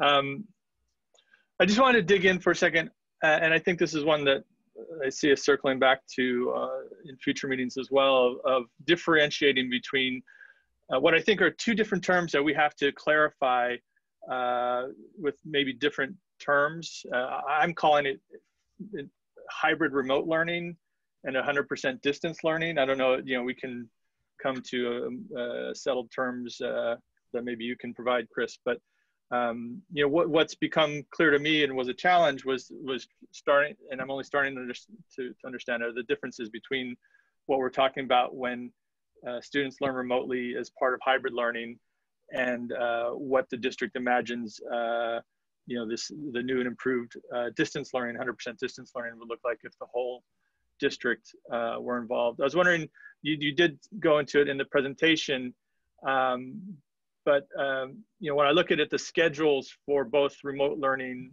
and the 100% distance learning, the hybrid learning and the 100% distance learning seem to be the same. I think the main difference is that in terms of the teacher's attention in a hybrid, they're split between in-class and at home. But I guess when you were talking about in the presentation, I know this is a recent pivot to now considering offering 100% distance learning alongside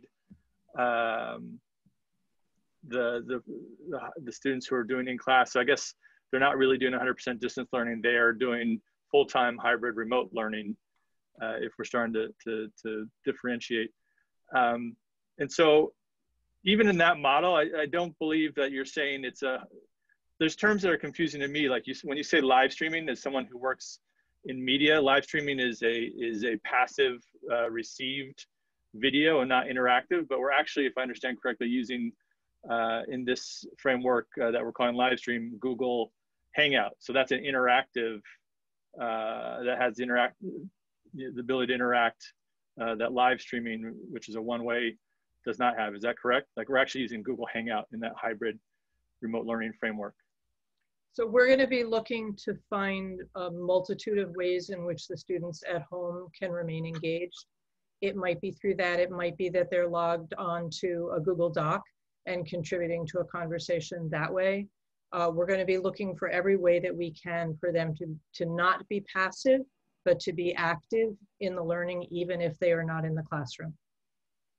Great. So that's something that's thrown me before, but I've heard a few comments from principals as well, and I look forward to those school-based meetings where we learn that it is not a strictly passive. We're staring at our laptops the whole school day. It's meant to, just like in typical schooling, in school learning, teachers are changing up their modality, every period of time, just to learn differently and instruct differently to keep engagement high. So that's great to hear. So you might find mid-lesson that a teacher asks a question of the class and everyone is responsible for typing it into a Google Doc. Okay. Yeah, and I think that's what we'll learn as we go forward, particularly once our teachers are back. We'll be able to see more and more concretely all those different techniques that our master teachers employ. So, but it's a work in progress. The other question I have is that, I hear sometimes one thing or read one thing and they sometimes conflict. So I see in your development of the K-1 process that you want to take into account what the home structure is and what their families are able to support. And so one concern I have is with, it's very different for students to arrive at school because we create a structure for them and support and schedule, but that's not necessarily true when we reverse it and put school into people's homes. There are, I'm sure, many families that can support this learning. They have, a home with adequate space and perhaps a parent or other person who's able to support that person. But we hear, if we're talking about consistent themes, from two working parents or a working parent, or family with siblings where the older sibling will have to care for the younger sibling. So I'm very concerned about the idea that when we talk about equity, that those students or those families may not have that equity, may not have that accommodation to be able to follow the bell schedule and do the synchronous learning. I hope that we can inquire if we're doing a survey. I don't know if you can update the survey for tomorrow. I'm wondering how many families can actually support a bell schedule at home based on what their means are and what their family structure is. I'm just curious to, I have to imagine.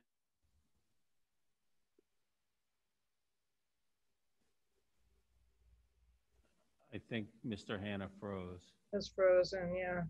So I don't know, Ms. Ellis, if you had any couple comments you could. Sure. So Michael, I hope you can hear me even though you're frozen on our side. We share your concern and have listened very, very closely to the feedback we've gotten from parents. And we've gotten a lot of feedback from kindergarten and first grade parents about how challenging the spring was for their students. And that's why we want to do everything possible to ensure that those students find their way into the building face-to-face with the teacher every day. And we feel that we can accomplish a lot with those students in a short period of time. Not as much as if they were there all day, but we can accomplish a lot. For the older children, especially the second and third graders at Dow's Lane, we definitely recognize it's a challenge. And our teachers are, as they always have, are going to take into consideration who are the students in front of them, what are their developmental needs, and try to design instruction that will work appropriately for them. for a second or third grader, it may be beginning a lesson on screen where there's some direct instruction, and then kids are sent off to do independent work away from the screen so that they're not sitting on it the whole time. And they come back later to share out what they've done and discuss. So just like instruction, as you mentioned before, looks very different in a classroom and teachers change it up all the time, we're looking for the exact same thing to happen in an online environment. And it's one of the reasons, as Chris said, that our teachers need time. They need time to collaborate, to plan, because this is a big shift. Thanks.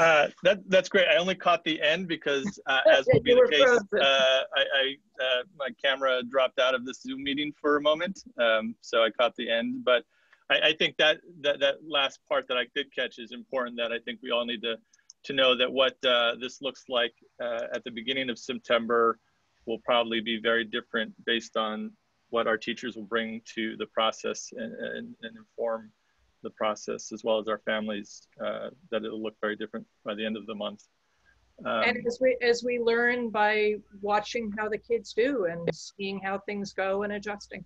You know, it's a dance that happens between a teacher and the class where you're constantly responding. Yes. So I'll have to go back and look at the video for the majority of your response, but I presume it was excellent. The word equity comes up over and over again in this presentation. And that leads me to ask Dr. Harrison if, you know, at the beginning of the summer, we did some important work and conversations that began in our community around equity, diversity, and inclusion. It's so critical as these conversations continue that it be a centerpiece of our planning.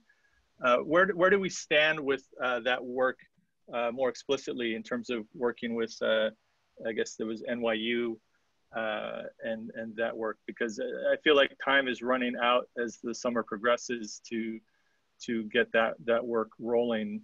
And I hope that it's still a front and center for our district as we enter this year. Michael, time is running out on summer in general, and that we certainly have a need and obligation to do a lot of critical tasks. Our work and initiative associated with diversity and equity is not lost on me, and it's one that I have very publicly committed to on numerous occasions, and I recall very specifically highlighting that it would be integrated within this work throughout the course of this meeting. At the last Board of Education meeting, we are finalizing plans and making adjustments, just as we're adjusting to the realities of our circumstances and modifying our reopening plans. We're modifying and adjusting our plans with NYU. That commitment is going to be front and center. It's going to be a part of the work that we start the school year with. We're going to have professional development on the opening staff day with NYU and our staff. There's going to be ongoing professional development throughout the course of the school year, and there will be the necessary work associated with all of the root cause analysis and other supplemental work that we're going to partner with. It is not lost on me. I have to be really honest. I've owned this commitment. It is something that to my core I am committed to. It is work that we are going to get done, but there frankly are not enough minutes in the day to advance everything as quickly as we would like to. I am in communication, I've traded emails today with the staff at NYU. We're looking to finalize that plan. We're going to get there. I will, before summer's out, we'll have that plan in place, and I would fully suspect that before the end of the summer, the board will be approving the contract to partner with them, and our friends at the PTSA and IEF will be getting grant applications from me to support those efforts as well. I'm just not able to speak to it today, but it is continuing to be in the works. Well, thank you. I appreciate that ongoing commitment that you've made. And I think, you know, I just shared that question because I hear, right, the capacity issues of working on reopening. But as I think all of us, I hope, who are listening at home and in the meeting, that, you know, equity is such a critical aspect of this work. and that it's not something that we delink because we're too busy. It's actually something that we need to double down on focusing as part of our reopening plan. So I appreciate that, what you share. The final question is just as a BOE, you know, I think we're appropriately letting you as the leader of our school district with your strong partners work through the multiple solutions that you're having to develop. But I hope also that we can get recurring updates related to these costs, you know, transportation, Chromebook purchases, the microphones, PPE, the personnel that are needed to support these changes. I'm glad we created, I think I shared this at our last meeting, the latitude to make these adjustments. And I think they're, you know, I have every confidence that as we hear them, that you're making excellent choices. But I think it's important as a board that we're able to regularly understand what the related costs are. Thank you. Thank you. Maura, you're up. Thank you. Just a quick sound check. Everyone hear me okay? Yep, go ahead. So I'd like to reiterate to everyone who has been working so hard this year in the district and also the teachers who I know are both looking forward to going back and fearful, and to the parents who are looking forward to their kids returning to school and fearful. That we, you know, the process that everyone sees here is that we're all trying to work through this. My first questions are kind of more related to the experiences in with some of the practices you've started to talk about and outline here in schools, but if it's too soon to answer them, or if we should hold them, I totally understand that those may be answered in coming weeks. So the first one is related to, I guess, whatever group of K through 3 students are going to be in the school eating lunch. Will students be eating lunch in the classrooms? Is that decided yet? Dr. Harrison referred to being able to still purchase lunches and the availability of free and reduced lunches, but where will kids be eating?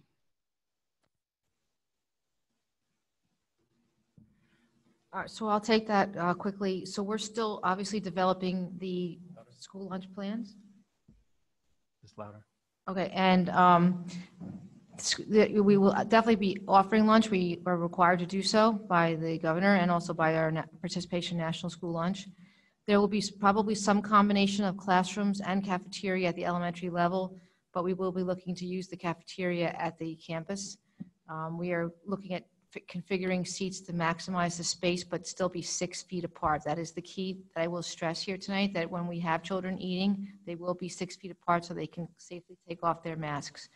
Looking at simplifying menus, putting packaging food so it's all prepared and ready to go, but clear packaging so the children still can see what the choices are. We're looking at pre-ordering. There's a lot of work to do here. I am just getting back, working with Aramark, who just started back in August. So there's a lot here, and details will be forthcoming. Thank you, Ms. Stein. Also, I do want to just note that also, to the extent we're getting into the weeds on operational issues, each building is going to have their own unique challenges and operations, and I trust that the building principals and other building leaders will be addressing that in their individual communications with the parents and students for those schools. So as far as the, I know that this is very early stage with looking at kindergarten and first grade 4 times a week potentially. I'm curious though if the staggered pickup and drop off that has been described, so Dr. Harrison referred to it, as necessary to maintain safe distancing would impact the amount of time that these youngest kids got to spend in school if we went with this option. So I heard a 2.5 hour school day. And I wondered if it would be the same amount of, as you called it, seat time available if we were doing the hybrid model. Thanks. Yeah, we actually looked at that and it's identical. So there's, okay, so it is, so part of the reason that this is being considered is that it doesn't require any sort of loss of time. Right. I would say, I would supplement Mary's response saying not only, it's not a loss of what is in-person learning time, it's an equal amount of in-person learning time. Where we have what is critically important is the entire school day is still alive and well here, and that there is extension that will occur outside of the in-person learning that will be required time for distance learning for all those students to participate in some form of asynchronous independent learning activities that will be included in that cumulative necessary seat time. So if, thank you, Dr. Harrison. And if I can clarify that then, because I know that even as a board member, it requires a lot of catching up to understand the terminology.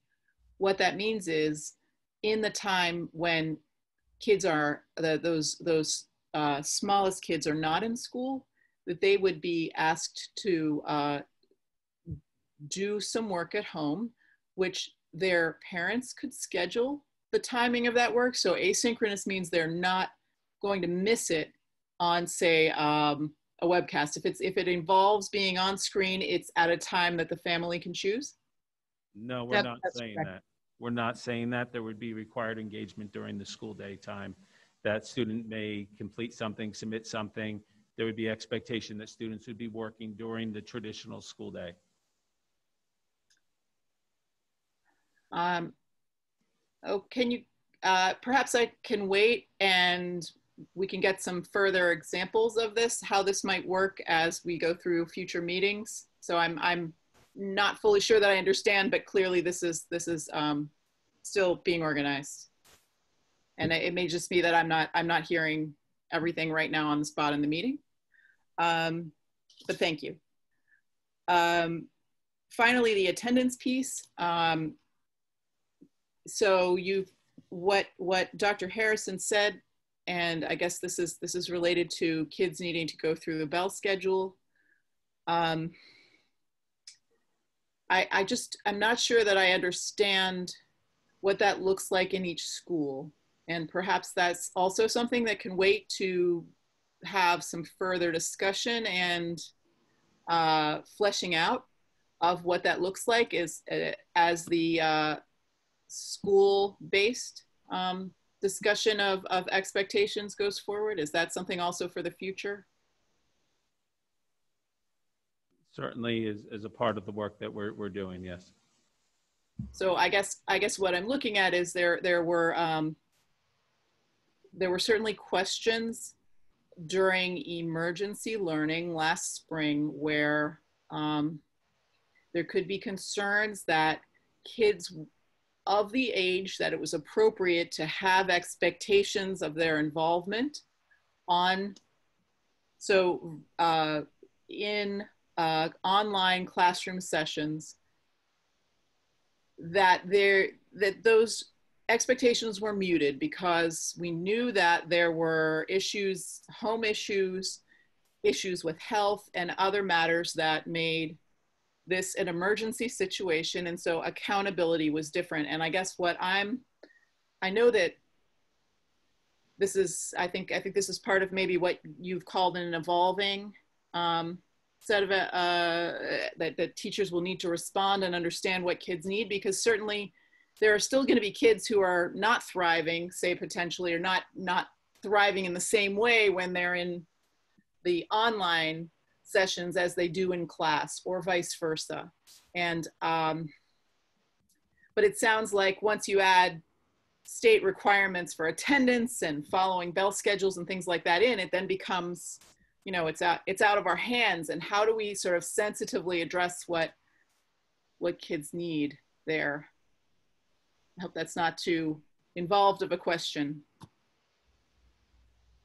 To me, it sounds like a doctoral dissertation to answer it. Okay. No offense, but okay. But frankly, we're going to have expectations in place that we didn't have in place before, and we're not going to stop being human beings. We're teachers of people before we are teachers of content and material, and that we're going to go out of our way to be able to accommodate needs of our families. And you know, on tonight's agenda, I'm thrilled that the board is going to be appointing our second social worker, Julianne Austin, who from all accounts is a star. We're going to look for people like her, our counselors, our school administrators, our school psychologists are going to be partnering with families to support them through these different transitions and the difficult times. We need structures and we need systems. We need parents that are going to have to be flexible. Everybody across the country is dealing with these transitions and these challenges. We're going to do the best we can to support people. I understand that there's going to be transitions that and changes that parents are going to have to make to adapt to these schedules. We're doing the best we can. We're going to continue to support families and students to the best of our ability. We have more resources in the district than we have ever had before, and we're going to take advantage of them. You know, to cut to the chase, we're going to have standards and expectations that we're going to have to follow, and we're going to have to obligate families and students to comply with them to the best of their ability. And where there are challenges, we will do our best to support them. Thank you for that clarification. So as far as teachers as employees, so teachers have to have their days for illness and any other day that they need for those things which they're required contractually to have. We know that in every school year, sometimes our children's teacher has to be away from the classroom. And I imagine, and we have talked certainly at the board level about the availability of substitutes and how tough, you know, certainly this is going to be tough for teachers. How much tougher is it going to be for substitutes? And I wondered if you could talk a little bit about the thinking around teachers' time and how substitutes will be prepared this year. And that's my final question. Thank you. Well, certainly we respect and honor our teachers' right to take a personal day. Teachers are going to be sick. It's inevitable that is going to occur. So like we certainly should step back as a school community and not think that is going to change. We have human beings that have life that's going to happen. When the one beauty of all of this craziness that we're dealing with is that a teacher can essentially plan for what an emergency day may look like. So we will have subs that we can train in all the routines and protocols in our respective school buildings and what the district practices and procedures will be. But when they step into a classroom, they will be equipped to be able to facilitate the learning that the teachers have left behind to be able to support them. So, you know, simply stated that there will be opportunities that we can engage kids through the use of technology and be able to deliver instruction, albeit different than when the regular classroom teacher is there, but that is no different than a typical school year. There's going to be new complications that surface. We may have some fewer subs available, but herein we will take advantage of the use of our building substitutes and other staff to make sure that student learning always continues. And could you, thank you. Could you clarify what a building substitute is for any folks who are want to understand that who maybe don't? Yeah, so traditionally substitutes work on a per diem basis and they're called in, it's like an on-demand position and they are at-will employees. So they're appointed by the Board of Education to serve as substitutes, and as an absence surfaces, they are assigned to work on a given day. We have building substitutes in each of our buildings that essentially are subs that we commit to working every day of the school year, and we use them on a regular basis. So they are always on staff and there to support the operational needs of a school. So we do have a number of those folks in district, and those would be the first individuals that we, of course, would turn to.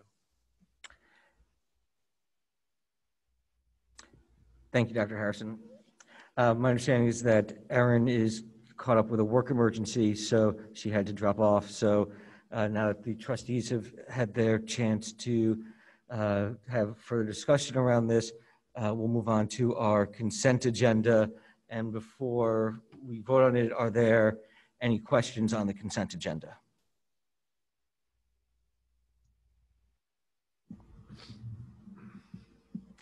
Okay, before I move forward on it, I guess this is the time for our radio listeners to start dialing for concert tickets or to start putting your name in the Q&A piece of the Zoom. So, because we'll be moving on to our second community comment period momentarily. So if you can now start to queue up with your name and address so we can recognize you when that period opens up shortly. I just also want to note a couple of things on the consent agenda.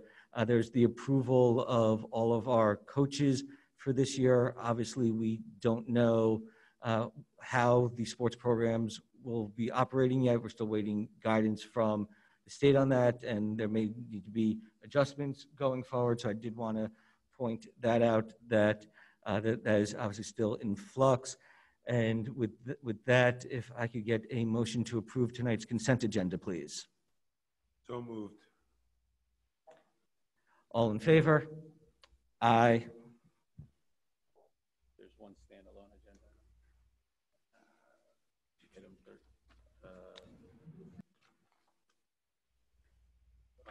Item 13.1. Yeah, I'm getting there. Yes, and now if we can get a motion to approve a settlement of litigation matter on item 13.1, please. So moved. Second. All in favor? Aye. Anyone voting no? Anyone abstaining? Yes, Yeah, you would you're abstain. abstaining. Yes. So thank you. So if I could just say before you turn to questions, I do want to acknowledge a few different actions that were taken with on the board agenda this evening. I'm thrilled to welcome an incredible new leader to our school district, Michelle O'Brien, who will be our new Assistant Director of PPS. So congratulations, Michelle. I believe Michelle is at home watching us, and Michelle will be beginning tomorrow here in district. So we're thrilled to welcome Michelle and know she's going to be an amazing partner for Ms. Krieger and all of our staff members across the district. We also are welcoming our second social worker to the district, Ms. Julianne Austin, or Julie. Julie is an amazing talent as well with a tremendous background and experience, so she's going to be an immediate impact here in our school district.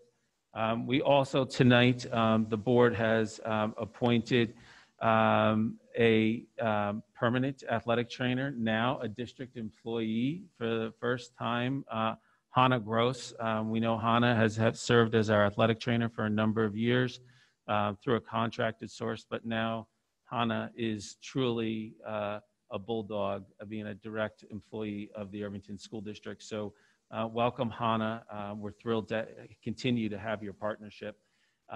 Finally, when we think about the work that we're committed to this school year, the board authorized a contract with Castle, which is our SEL partner that we'll be working with this school year. So I want to thank the school community for their support in that work, and that truly underscores our commitment on that front, and they will be engaging with us from day one. Thank you, Dr. Harrison. Just a couple reminders, everyone. To the extent you put questions in the Q&A, those will not be read to the audience. So if you have a question or comment that you'd like to make publicly, please put your name and address in the Q&A function in Zoom. Also, to the extent there are going to be multiple members from a family speaking, please identify both of yourselves or however many there are when you're making the comment, just so we can have that for the record, please. So with that, we'll start it Sorry, off. Mr. Freeman, one more reminder. Yes. Just another reminder, please. You're going to receive 2 surveys. Please complete them. Yeah, please. And please know that that if some of your answers are real involved, or if we become the place are redundant, we may look to include them on the Q&A or our FAQ rather than having to go through deep detail on all of them. And we'll update that within the next couple days. And also, as always, you can send emails to the addresses that were listed in the presentation to get your questions answered that way as well. So with that, we go to Francis Bean, 11 North Broadway in Irvington. Go ahead, please.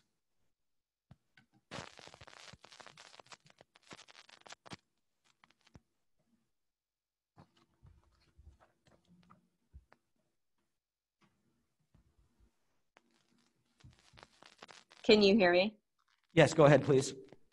Oh, okay. I wondered, just as a follow-up to Maura's question about the K-1 requirements. So I guess the questionnaire is being sent out tomorrow, and I just as a parent of somebody who's going to first grade, Chris mentioned that some subjects will still be required to be required to be synchronous learning outside of the AM or PM times, that the K-1 cohort would be meeting 4 days a week. So what would that mean? Like what kind of requirement on parents would that be? Francis Bean, thank you for asking that question, which I think I can answer a little bit more directly than the broader question that Ms. Geddes asked. That when we think about the time that students would be in school and the time where there would be that synchronous direct instruction on Wednesdays with the classroom teachers, when we look at that time, that is when the core instruction and the core learning is going to occur. When we look back at the time that a child, during the school day, when a child would not be in school, there would be learning that would continue. There may be some art projects, there may be independent reading and writing activities, or some research that would occur, things that would be appropriately self-directed, things that a child would be able to complete on his or her own at home. So we're not thinking that, hey, we're only going to do math and ELA in school. No, there's going to be other aspects of learning. Extensions of that learning will happen at home, but the core instruction will happen with the teachers. Okay, and I just have one more question then about the fact that it wouldn't be 2nd, 3rd, 4th, and 5th grade too, for this great idea of having 4 mornings a week. I just wonder if it's possible, like, if there was a setup where people raise money to, like, a parent like board, I don't know, if there was enough money raised for like a core group of like volunteer helpers to come in and do the cleaning that you said was cost prohibitive, for this to extend to the other elementary grades, if that would be a possibility. I mean, if the community could come together and somehow answer the need, the call for the parents of working parents who have all these very young children, that extends through 5th grade. I'm sorry, extends through 3rd grade in this district. Yeah, thank you. Honestly, we don't have the capacity to be able to support that, and quite honestly, we also cannot accept volunteers and to be able to come and work our schools. We're not going to be able to have many volunteers in school. There's going to be limited engagement from anyone outside of our school community. There's not just the need for cleaning. There are all other mechanisms that fall into that, as far as how we feed kids, how transporting students. We're going from something where we're looking at a couple school buses to transport students, considering the opt-outs, and we're contemplating the transportation opt-outs in our budget projections for transporting the K-1 students. That's going to be a couple school buses or a few school buses that we're going to have to run midday. If we were to expand that, there'd be multiple school buses that would increase this thousands upon thousands of dollars. So right now, I'm going to be real transparent with everybody. This is what we're capable of doing. If we find this to be successful and we can expand it through our experiences throughout the year, we'll come forward with those recommendations. But right now, we're not able to do more than we are today. Yeah. Okay, thank you so much. And is the K-1 questionnaire being sent out tomorrow? Yes, it will. Thank you so much, everybody. Thanks a lot. Okay, great. Welcome. Have a good night. Next, we have Michelle Noyes, 49 Mallard Rise in Irvington.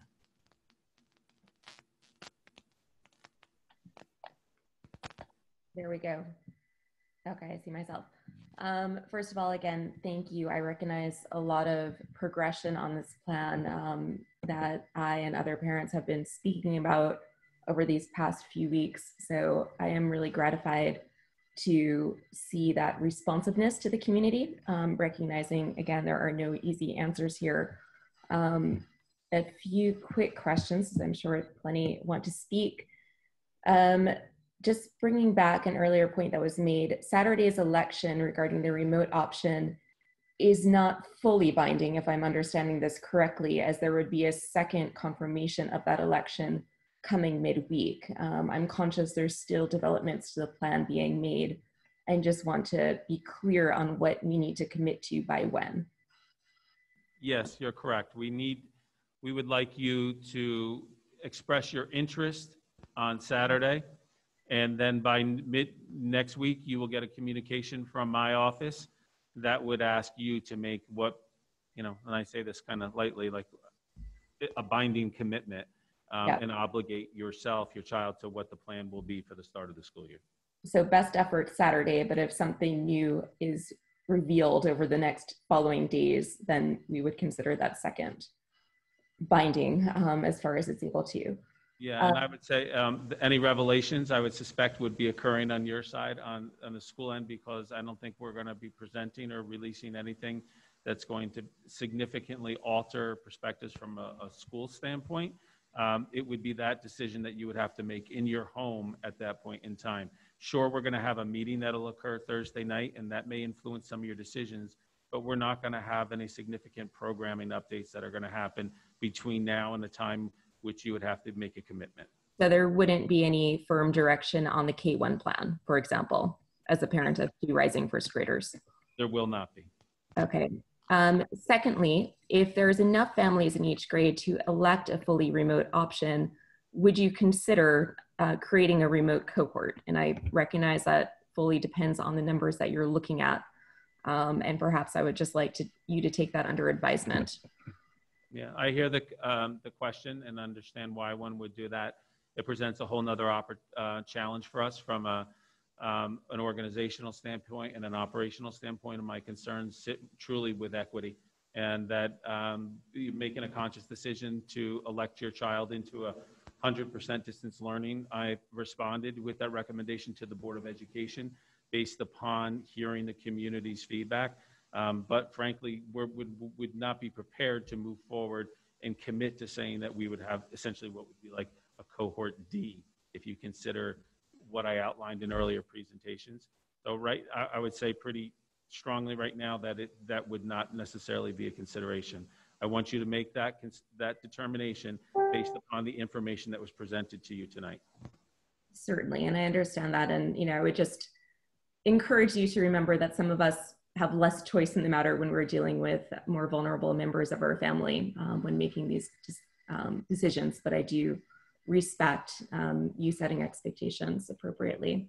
Thank you. And finally, I just want to ask if families do elect to end up fully homeschooling or going into a pod or, private school options, are you concerned about the impact that this might have on future school budgets? As I understand that that's enrollment levels are taken into strong account.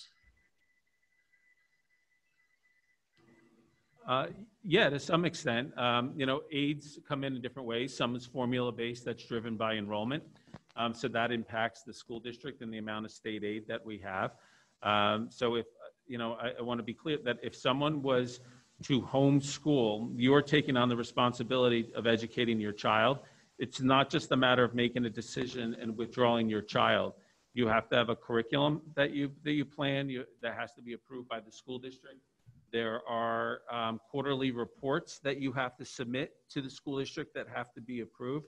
So there's obligation on a family side. But when we look at a school district side, yes, if we had large number of folks that withdrew their children, it could potentially have negative effects on state funding. And that should be a concern to all Irvington residents because it would affect the bottom line of the revenues of our school district. Okay, yep, and of course, unfortunately, there's no easy options, whichever direction one goes, but do appreciate your continued support. Look forward to seeing the developments and receiving the survey tomorrow. Thank you. Thank you. Next, we have Melissa Jones at 15 South Dutcher Street in Irvington.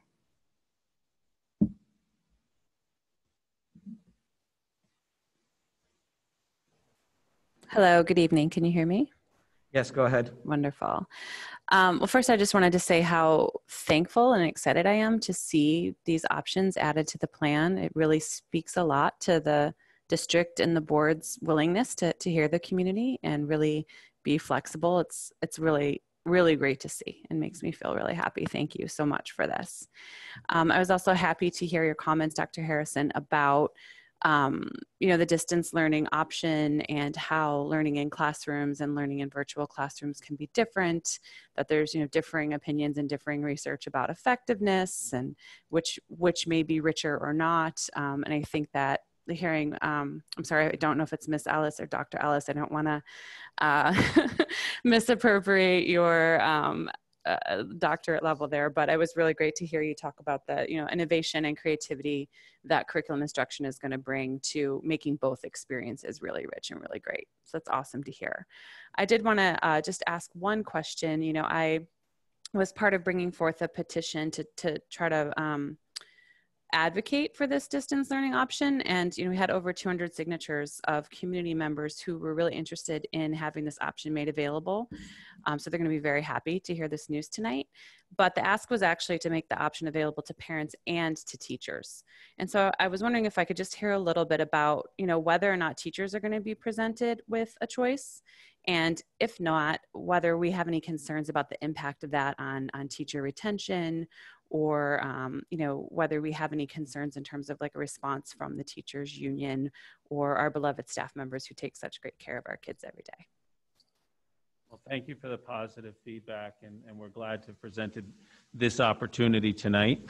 I'd like to begin by addressing that there's no bigger fan of Irvington teachers than Chris Harrison. These are people that I am proud to be able to call colleagues. They're people that I'm proud to work beside. Teachers and superintendents for that matter, we have responsibilities to fulfill, and that when we think of the work that we're doing in our schools, our obligation is to be here to be able to teach our students. When we think of our teachers that have health needs, like in any other field, individuals can apply for accommodations and we would consider them. But when we're thinking about balancing the quality of experience and the type of experiences that we have for our children, I struggle a little bit with some of the points that are being made, and that we're almost arguing both sides of this. That the argument that's being made, or the request that has been made, is that we should have children in school for in-person learning more.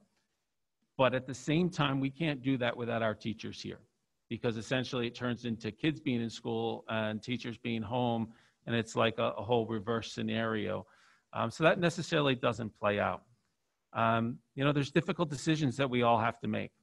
And I want to support my teachers, some of the greatest people there are. And we're going to work with everybody to accommodate their needs. But unfortunately, our business is here in the school district. And those that have needs that we can accommodate, we certainly will. And I'm sure there will be some that we can't. But we're going to fulfill all of our obligations to make the school environment safe. If the school environment is going to be as safe as it can be for children, it's going to be as safe as it can be for staff. And that's what our commitment is. I'm going to support my colleagues, but my duty is to run the school district in accordance with the plans and the board policies and the direction that's set forth by the state of New York. And a part of that is people being here to do their jobs.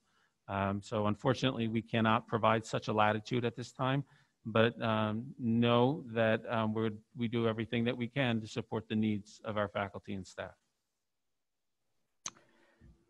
Thank you. Next, we have Michael Fettner, 2 Cindy Lane, and Jay, I believe Michael can be found under Lori Fettner. Yes, hi, can you hear me? Yes, go ahead, please. Okay, thanks. Our question is similar to the one that was just asked a few minutes ago. We're very happy to hear that you're offering the option for parents to opt in to 100% remote learning, but we're concerned that the way it was presented, it's kind of being set up to fail because you're going to have kids that are 100% remote that are kind of being ignored while the kids that are in class get most of the attention. And it seems kind of like it was almost purposely set up that way to ignore those kids that are 100% remote. We don't really understand what the challenge is in having those cohorts or those fully dedicated remote options available if there's enough interest from the parents. Say you get 20 plus kids per grade that are opting to be 100% remote, why couldn't you then just set up those dedicated classes of fully remote kids, which would then have a much higher quality experience since the teachers would be geared towards those 100% remote kids? So, I mean, I know Dr. Harrison spoke to this about some of the challenges, and first I want to say I don't agree that the remote option is being set up to fail, but I do think we need to be realistic about the differences between a 100% remote option and an option where you're in school part of the day. There are differences. I think anyone who's ever I think our meetings as a board are better when we're all here in the room interacting with each other than when we're doing it via Zoom, but sometimes that's what we're reduced to. So I personally wouldn't agree with that. I do think, though, we want people to go into this with their eyes wide open in terms of the differences and the limitations in a fully remote models, because there's only there's just limitations around it. But in terms of the question around a dedicated cohort, I think that brings up several operational challenges just from my view. And I would say if that was to even be considered, I think there'd have to be an even greater commitment from the parents to stay in that model, because just thinking it through, if you got to a point where you had 20 kids who were in a class where it was fully remote, the schools could be arranged, or the grade will be arranged that way to accommodate that, but you're not going to be able to, I don't think it'd be operationally feasible to then say at Christmas time, no, now 12 of those people want to go back into classes, and you're only going to have 8 kids continue in that. You're now going to have classes that are going to have more kids in it. It's going to burden the other teachers. There's a lot of operational complexities around it. I'm just scratching the surface, and then there's been discussion around that, but that's just one thing that comes to mind. So, and it's also obviously significantly different at the elementary level versus the secondary level, where you have only 1 or 2 teachers sometimes who are teaching a subject, and they need to be in class to support the kids who are here in person. So I mean, there's numerous challenges around it, and look, we understand that people are interested in it, but it may not be something that's feasible for a multitude of reasons. Okay, I mean, that makes sense, but at the elementary level, if you had parents willing to commit for half a year or the full year, do you think you could consider offering that option if the parents are willing to commit? I would say at this point, it's not a recommendation that's being made, and that's just some of the initial challenges around it. I know there are others. So look, as we said, this is a constantly evolving process. As we look at the models and the people in terms of what they're looking to do, we may evolve, but I'd say at this point, I would say that the model that's being discussed is the one that people have to be prepared to move forward with or not, because at this point, that's where we're at. Okay, all right, thank you.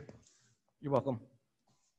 Next, we have Clifford Mays, 12 North Cottonette in Irvington.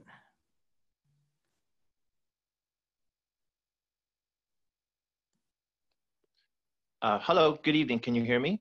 Yes, go ahead, Cliff. Okay, great. Very grateful for all of you for all the hard work you've done on this presentation. It's really very much appreciated. And I know this is an evolving situation. So thank you all very much. My question is there an official threshold being set by the district for a scenario where there are new COVID positive staff or students in the fall? And if that threshold got met, the district would go back to the 100% distant learning? And how will you monitor that medically on a daily basis? There's specific standards that are going to be defined that we'll publish on our website by the 21st of October. Those are all details that we're working on with the Department of Health and our school physician. Did you say the 21st of October? Oh, I'm sorry, August.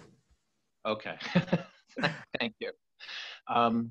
All right, that's appreciated. And a second question, which is directed more towards the upperclassmen. What is the school planning to do to support like the seniors and juniors to help them navigate through the process of graduating onto higher learning during the COVID era, and as this all evolves, both at the high school level and even the college level, as the colleges are evolving their requirements as well?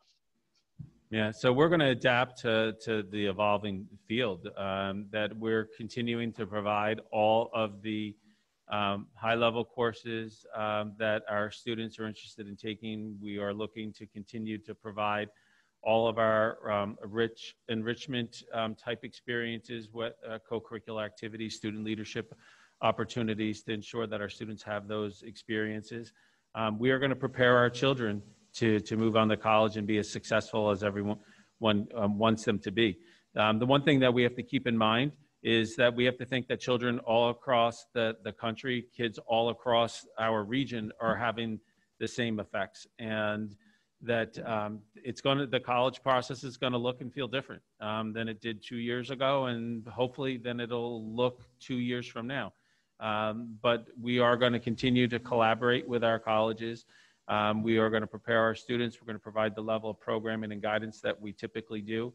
I think one sign of that back in the spring is that we facilitated a number of our traditional college preparation programs, education programs for students and parents. We did so virtually.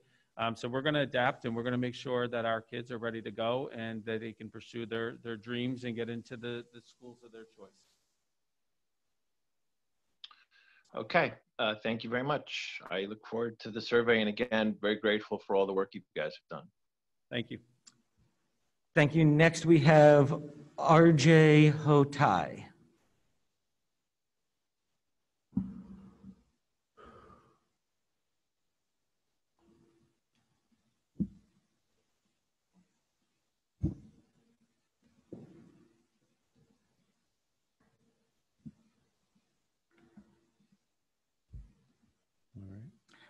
I do not believe they're still here. Okay, thank you, Jay. Next, we have Peter Nolan.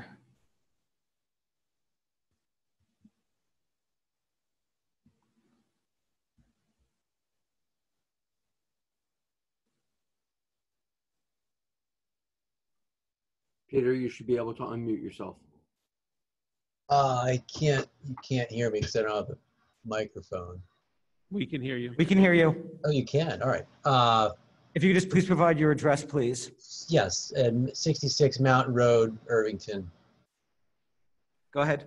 And my question is regards to if a child gets or is tested positive for COVID, are they able to be in online learning, because they would have to be in quarantine for 14 days. It doesn't seem to be effective to have them out for that long if the online learning is in place.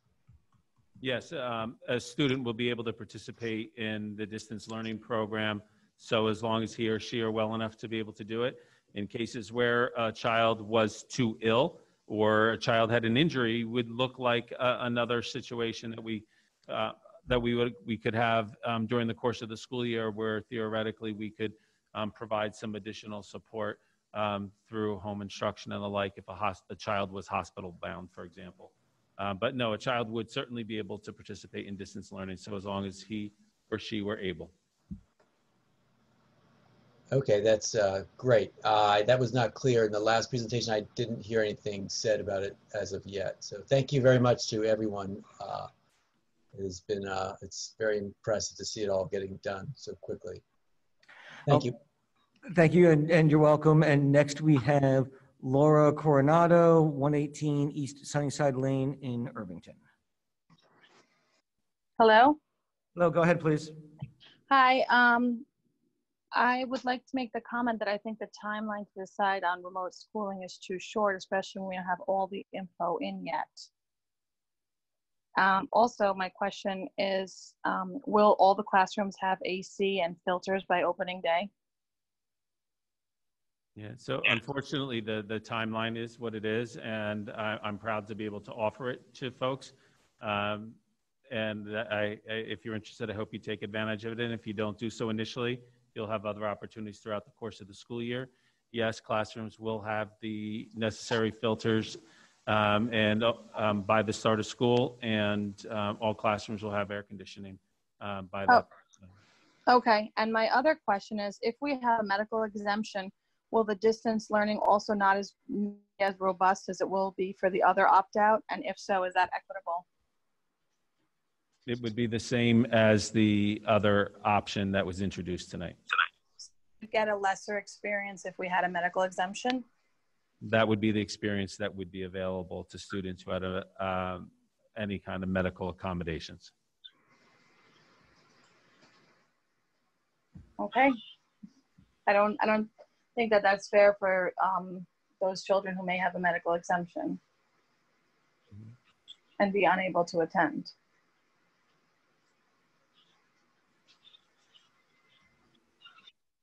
Okay, thank you.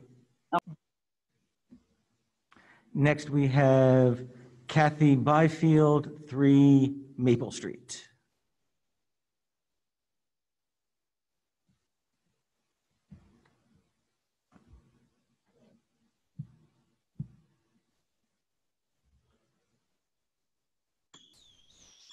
Hi, everybody. Could you hear me? Yes, go ahead, please. Okay. First of all, I'll keep it short. I wanted to thank everybody for all of your work, and especially for listening to the community, for the kindergarten and first grade parents. We're really excited about this and the possibility of this. I just wanted to get back to what Dave said earlier. Is there a way we could reconsider surveying only Dow's Lane parents about the busing?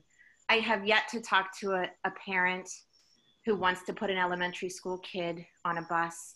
If we could get that number down, really get it down, is there a possibility second and third graders could also go the AM PM sessions? And I know you, Chris, you mentioned it was thousands and thousands of dollars and that there's staffing issues. Could we just be more specific? I mean, could we raise money for this to be implemented at all of Dow's Lane? We have parents there with siblings. I have a first grader and a third grader. You know, a lot of people are in that boat.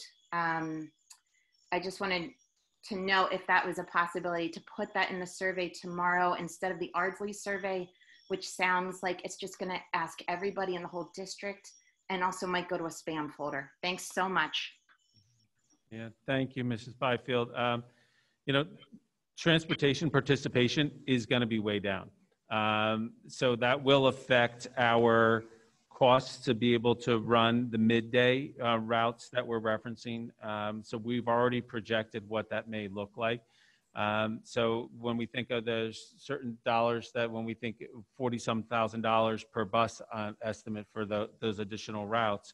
But when we think about all the other routes that we have, we're not going to have save money by looking at reducing routes in the morning because we have a base contract with our transportation provider, and we're obligated to make those base payments so as long as school is open. So there would not be that level of savings. Trust that we've taken the steps, and we have, from our surveys going back a month ago, we have a good indication that we know that we're going to have roughly, we're projecting 38% of our families participate in transportation services, which will be a great drop from where we are now. But that will not reduce all of our base costs, and we're utilizing those figures to be able to project where the midday runs would be. We just don't have the capacity of the funds available to do it now. Again, if the opportunity presents further down the road, it'd be something that we could explore. Okay, thank you. You're welcome. Thank you. Next, we have Cheryl and David Brandwine of 85 South Buckout Street in Irvington. No, I didn't. They commented, that plan commented earlier. Hi, can you hear me? Yes, go ahead. Sorry, I erroneously emailed, posted a question earlier, and I apologize.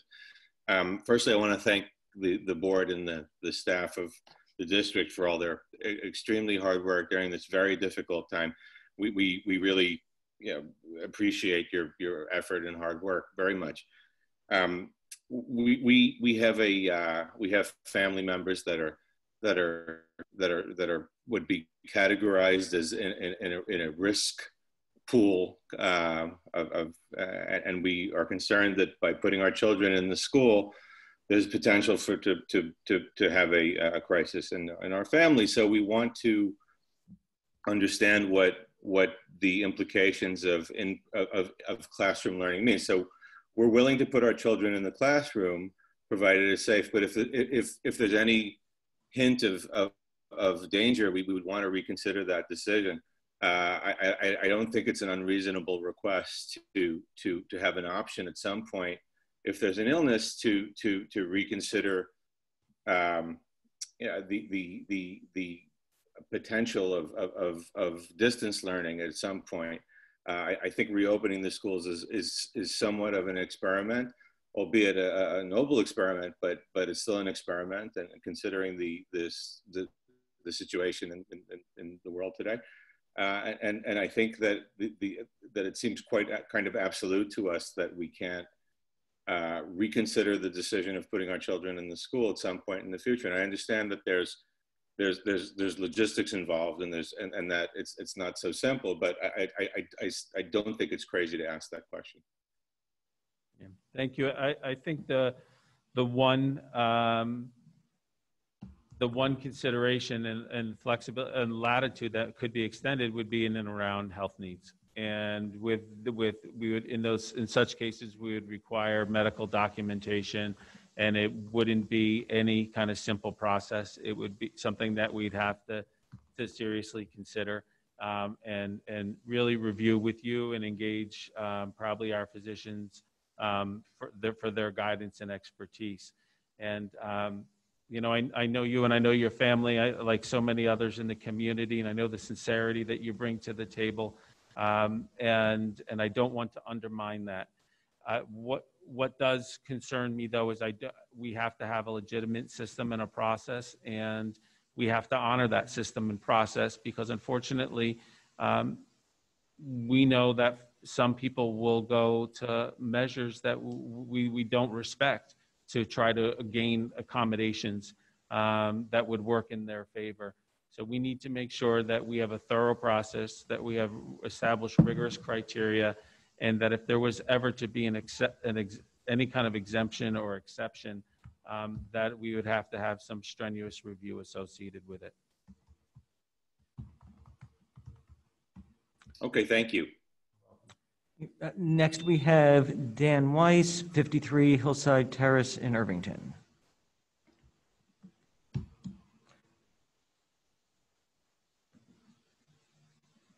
And Jay, I'm going to say that I believe Dan is logged in potentially under Sarah. You got me, I think. Hello, can you hear me okay? Yep, go ahead, please. Oh, fantastic. Firstly, just want to say again, thank you, Dr. Harrison, and everyone for your hard work. Really appreciate it. These are difficult choices. And quite frankly, I don't envy the position that you guys are in, having to make these decisions. I really want to echo some of the sentiments earlier from my neighbors, Francis and Kathy, talking about extending the K-1 option to second and third grade. Really glad as a parent of a rising kindergartner that you are looking at this option, want to advocate for it. I think about the ability of my not quite 5-year-old to not even make it through a Star Wars movie, sitting through 3 days in front of a screen. And I think it's asking a lot of him, and it's asking a lot of his teachers. So I appreciate you looking at this other option. And as also the parent of a rising second grader, the concept of different models at the same school sounds very complicated. I understand from the previous answer that it's around cost and busing. I'm curious, so you said, Dr. Harrison, earlier, 38% of, approximately 38% are looking at busing. Is that a similar number for Dow's Lane? And then also, are there any other logistical issues outside of the busing and cost that would keep us from extending this to second and third graders? Yeah, so I'll answer the first portion of that, and I'll then defer to Carol Stein, our Assistant Superintendent for Business and Operations, on some of the other specifics.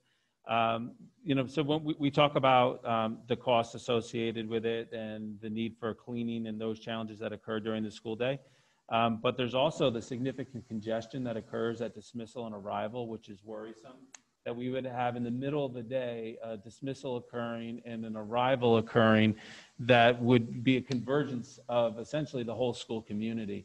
And I would have significant concerns with respect to the ability to provide for the necessary social distancing. And that also introduces layers of concern and additional staffing need that we don't have to be able to supervise all of those students.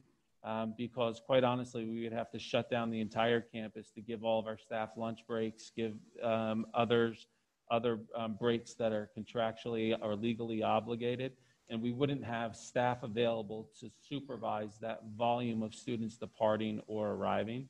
So there's health and safety concerns and just human resource limitations that would go far beyond the transportation and cleaning constraints that I referenced earlier. Carol, I don't know if there's anything you want to supplement with the anticipated data from transportation? No. The early results are that about 50% will be opting out. So it's not 38.4, whatever that number from the early survey, it's about 50. So it's a little bit, it's not as high as, it's high number, it's a good number, but we still have to be mindful of the cost, and I'll be working on all of that, so. Thank you very much. Thank you. Next, we have Amy Chen at 160 Field Point in Irvington.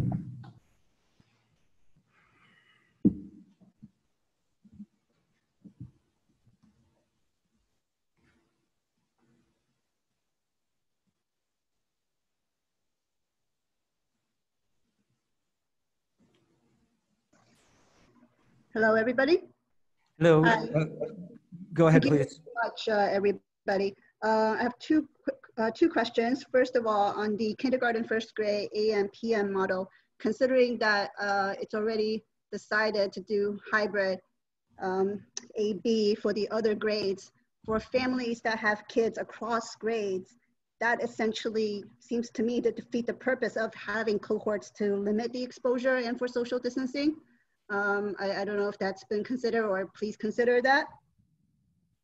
And the second part is on 100% distance option. Thanks again. I'd like to echo everyone. Thanks again for providing that option. The easier question first. Dr. Harrison said earlier, parents would need to commit for the marking period. Sorry for my ignorance, but is the marking period essentially just a semester? So we would commit through January, and then come spring semester, we opt again? So I'll answer your questions in reverse order. That when you think of a marking period, think of the school days and 180 school days being the school year. The elementary schools are divided into trimesters, so split that into thirds, approximately 60 days. And the secondary schools are broken into quarters, so we'd be looking at 45 days. So you could do the rough math on that. With then going back to thinking about the cohorts as it relates to the AB scenario and the intersection with the possible model that we're exploring for K1. Certainly the cohorting, when we think of an elementary school, isn't the entire A cohort. When we think of a cohort, it is the individual class is the cohort. So you can think of a cohort as being 20 kids in a class, or when you think of it being split into A and B, roughly 10 kids in a class. The cohort is the 10 kids. Certainly where we look at the cohort A and cohort B being consistent throughout the district, that is really a convenience plan for families to try to have your children aligned with similar schedules. Unfortunately, and I think it was asked by one of our fellow community members a little earlier, that this does break down that convenience approach, that there would be potentially families that have children that would be in grades K and 1 that would be attending school for a half day, 4 days a week, and they'd have another child that would be in one of the higher grades that would be attending school 2 days a week, full days in person, and their schedules would not align. We fully acknowledge that, but I believe that our planning and our approach from a health and safety perspective is still sound, because we're still keeping those individual students within controlled cohorts for the purpose of limiting contact and spread, and to be able to support responsible contact tracing. Okay. Sorry, I appreciate that. And just to clarify, basically for Dow's Lane, the marking periods would be about 60 days? Yes, ma'am. Okay. And then a question also on 100% option, kind of building on what's been asked before, and also your presentation from other parents. Yes, I understand the 100% distancing is not the full experience of in school, but it is all the experience of the remote portion of your hybrid model, at least, where all the resources provided to in-school hybrid learners would be provided to at-home learners. So when you mentioned earlier, for example, if the hybrid kids get a care package of, I don't know, workbook, textbooks, whatever, I assume that would be provided to the in-home student as well? I think your question articulated my point very well, and I thank you for asking it. Yes, that is accurate, and I would maybe just add another layer to it by reinforcing that students will have the same curricular objectives, same curricular experiences, albeit less the in-person learning component. Okay, thank you very much, everyone. Thank you. Just a note, if there's anyone who hasn't had a chance yet to ask a question this evening and would like to do so, please go to the Q&A now, since we're getting towards the end of the queue. And with that, we have Erin Gorman, 26 Hudson Avenue.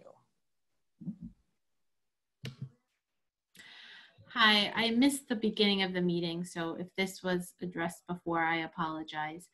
Was Irvington's reopening plan approved yet by the state? Nobody's plans have been approved to my knowledge. So, okay. You know, I've been in communication on a regular basis with people from the Department of Health who are actually doing the review on behalf of the governor's office. There have been no questions posed. You know, I'm sure there's always that possibility that school districts could receive feedback on a plan. Typically, it's not an approval or denial. They're not going to approve or deny our model for delivery of instruction. They're going to look to make sure we have the necessary safeguards and protocols in place that would be compliant with the DOH guidance. State Education Department similarly is going to look at the standards they set forth in their 145-page guidance document. But again, so as long as we are providing what is a loose definition of what equitable instruction looks like, and that there's equal access for all students, I don't foresee there being any challenges from state ed.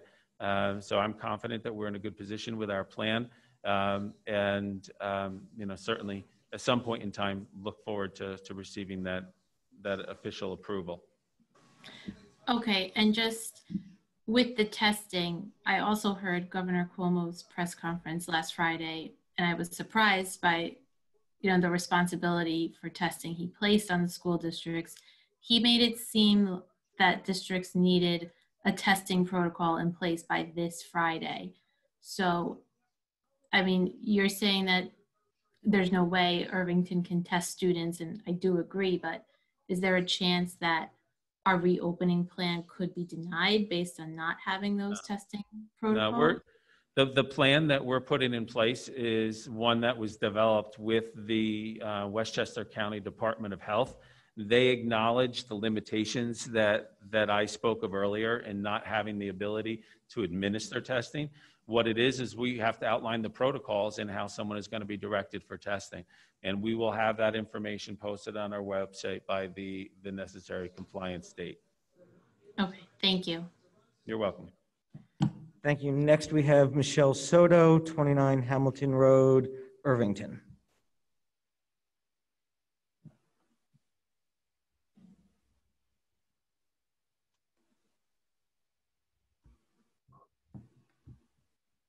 Michelle, you should be able to unmute.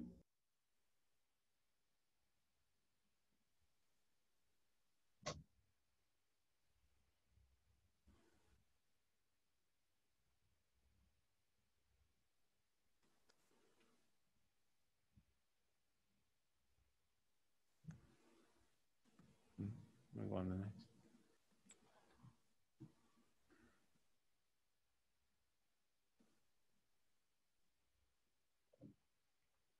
Michelle, you there?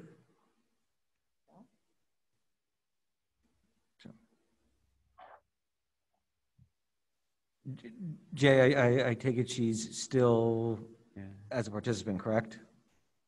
She's able to speak, but there's no sound coming through. Yeah, she noted that she's having computer troubles. Should she write her question? No. I would say, Michelle, if you have a question, feel free to email it to board@irvingtonschools.org, and we'll respond as soon as possible. Apologize that you're not able to connect with us this evening because of your technical glitch. Yeah, and if you're able to resolve that before we finish the period, let us know and we'll come back to you. So we have Lisa Waters, 25 Pine Lane, Irvington.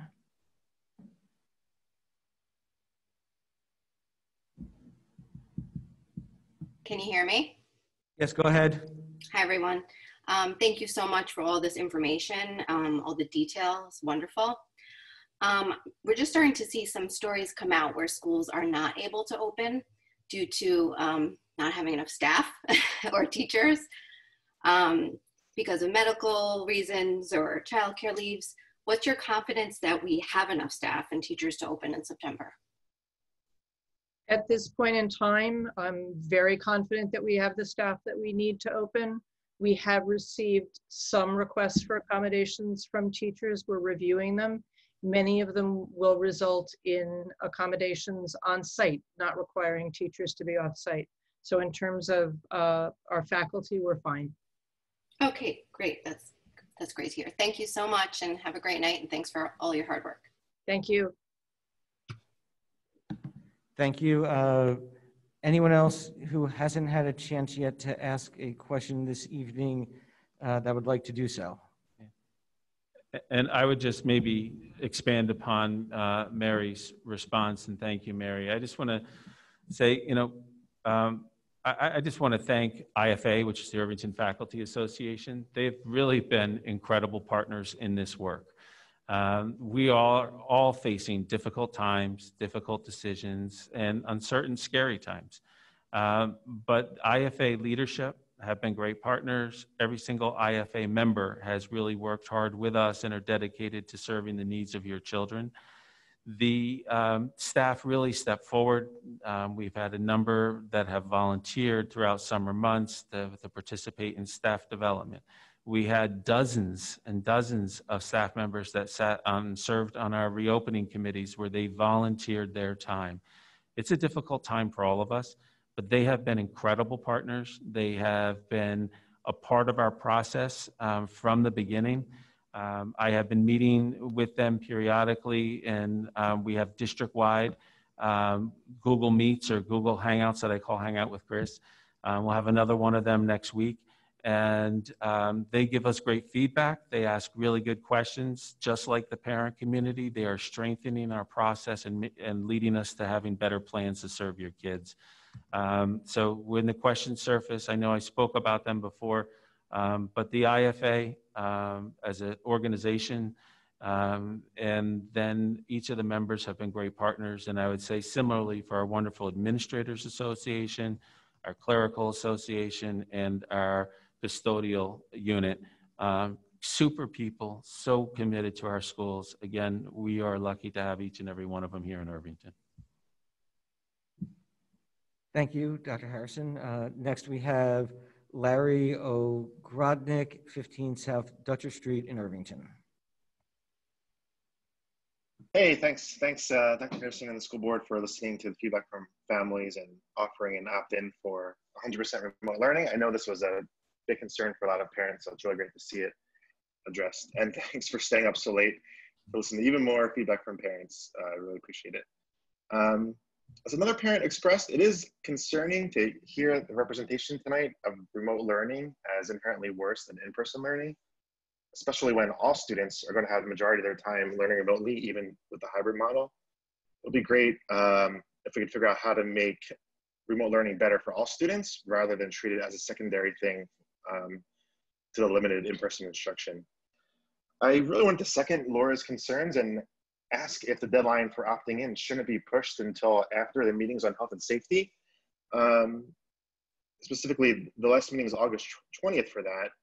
So just to clarify, we're asking parents to decide whether to opt into remote learning before they have the details of the health and safety protocols. Is there a way to get the information sooner so that parents can make an informed decision before the deadline? Thank you.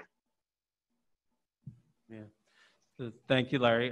Again, working backwards. I haven't established the final date when you have to make the commitment, and understanding the point that you made with the ability to gather more information related to health and safety protocols in the school. I hear that, and I'll give that consideration in planning. Certainly, we need information and data to make our decisions as soon as possible. You make a great point that I'll consider in our process. When I think about the difference between distance learning and in-person learning, you just heard me sing the praises of our teachers. We're not going to beat having your kids in the classroom with them. They work magic. We're not going to get a better education otherwise. We're going to provide a good education, distance learning, remote-wise, and the hybrid. But it's not going to match what the IFA stars can do in person. So I'm sorry that that's the case, but that's, I think, the reality, and you're going to find that similar experience in any school that you go to. But I stand next to my teachers that you're not going to beat what they can provide with an in-person experience. Thank you. You're welcome. We have Melissa Uccellini, 139 Field Point Drive in Irvington.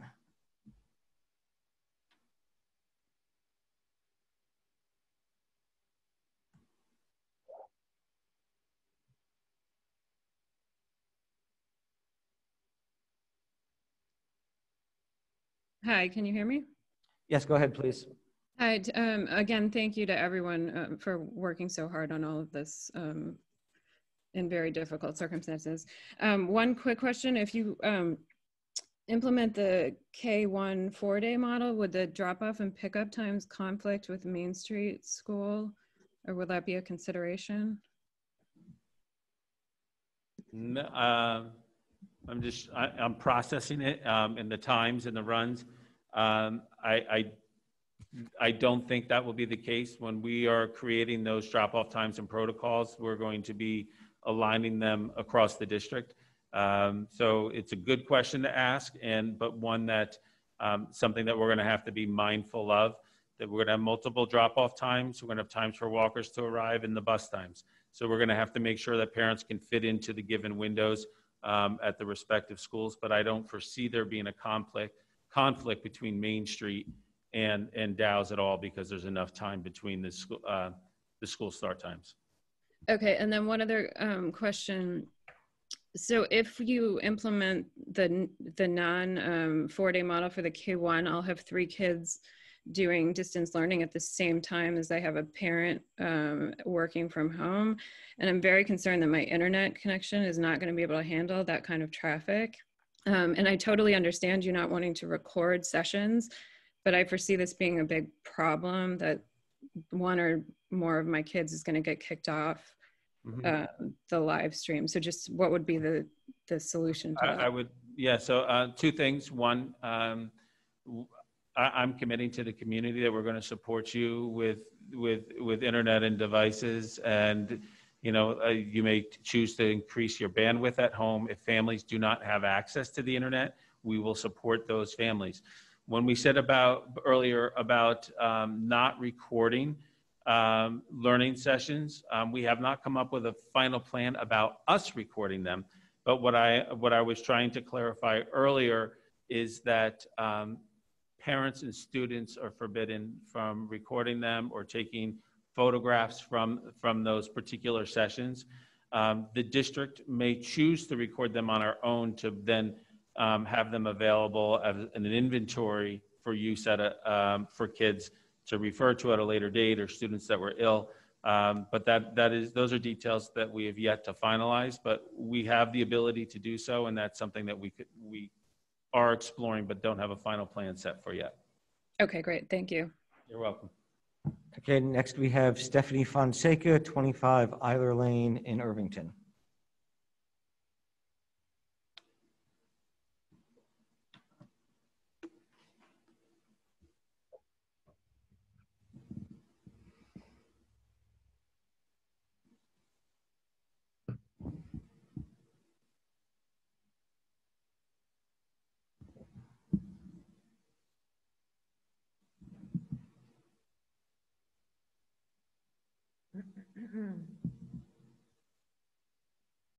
Hi, thank you so much for everything you have done and for listening to the community. I really appreciate it, as do, I think, several families in the district.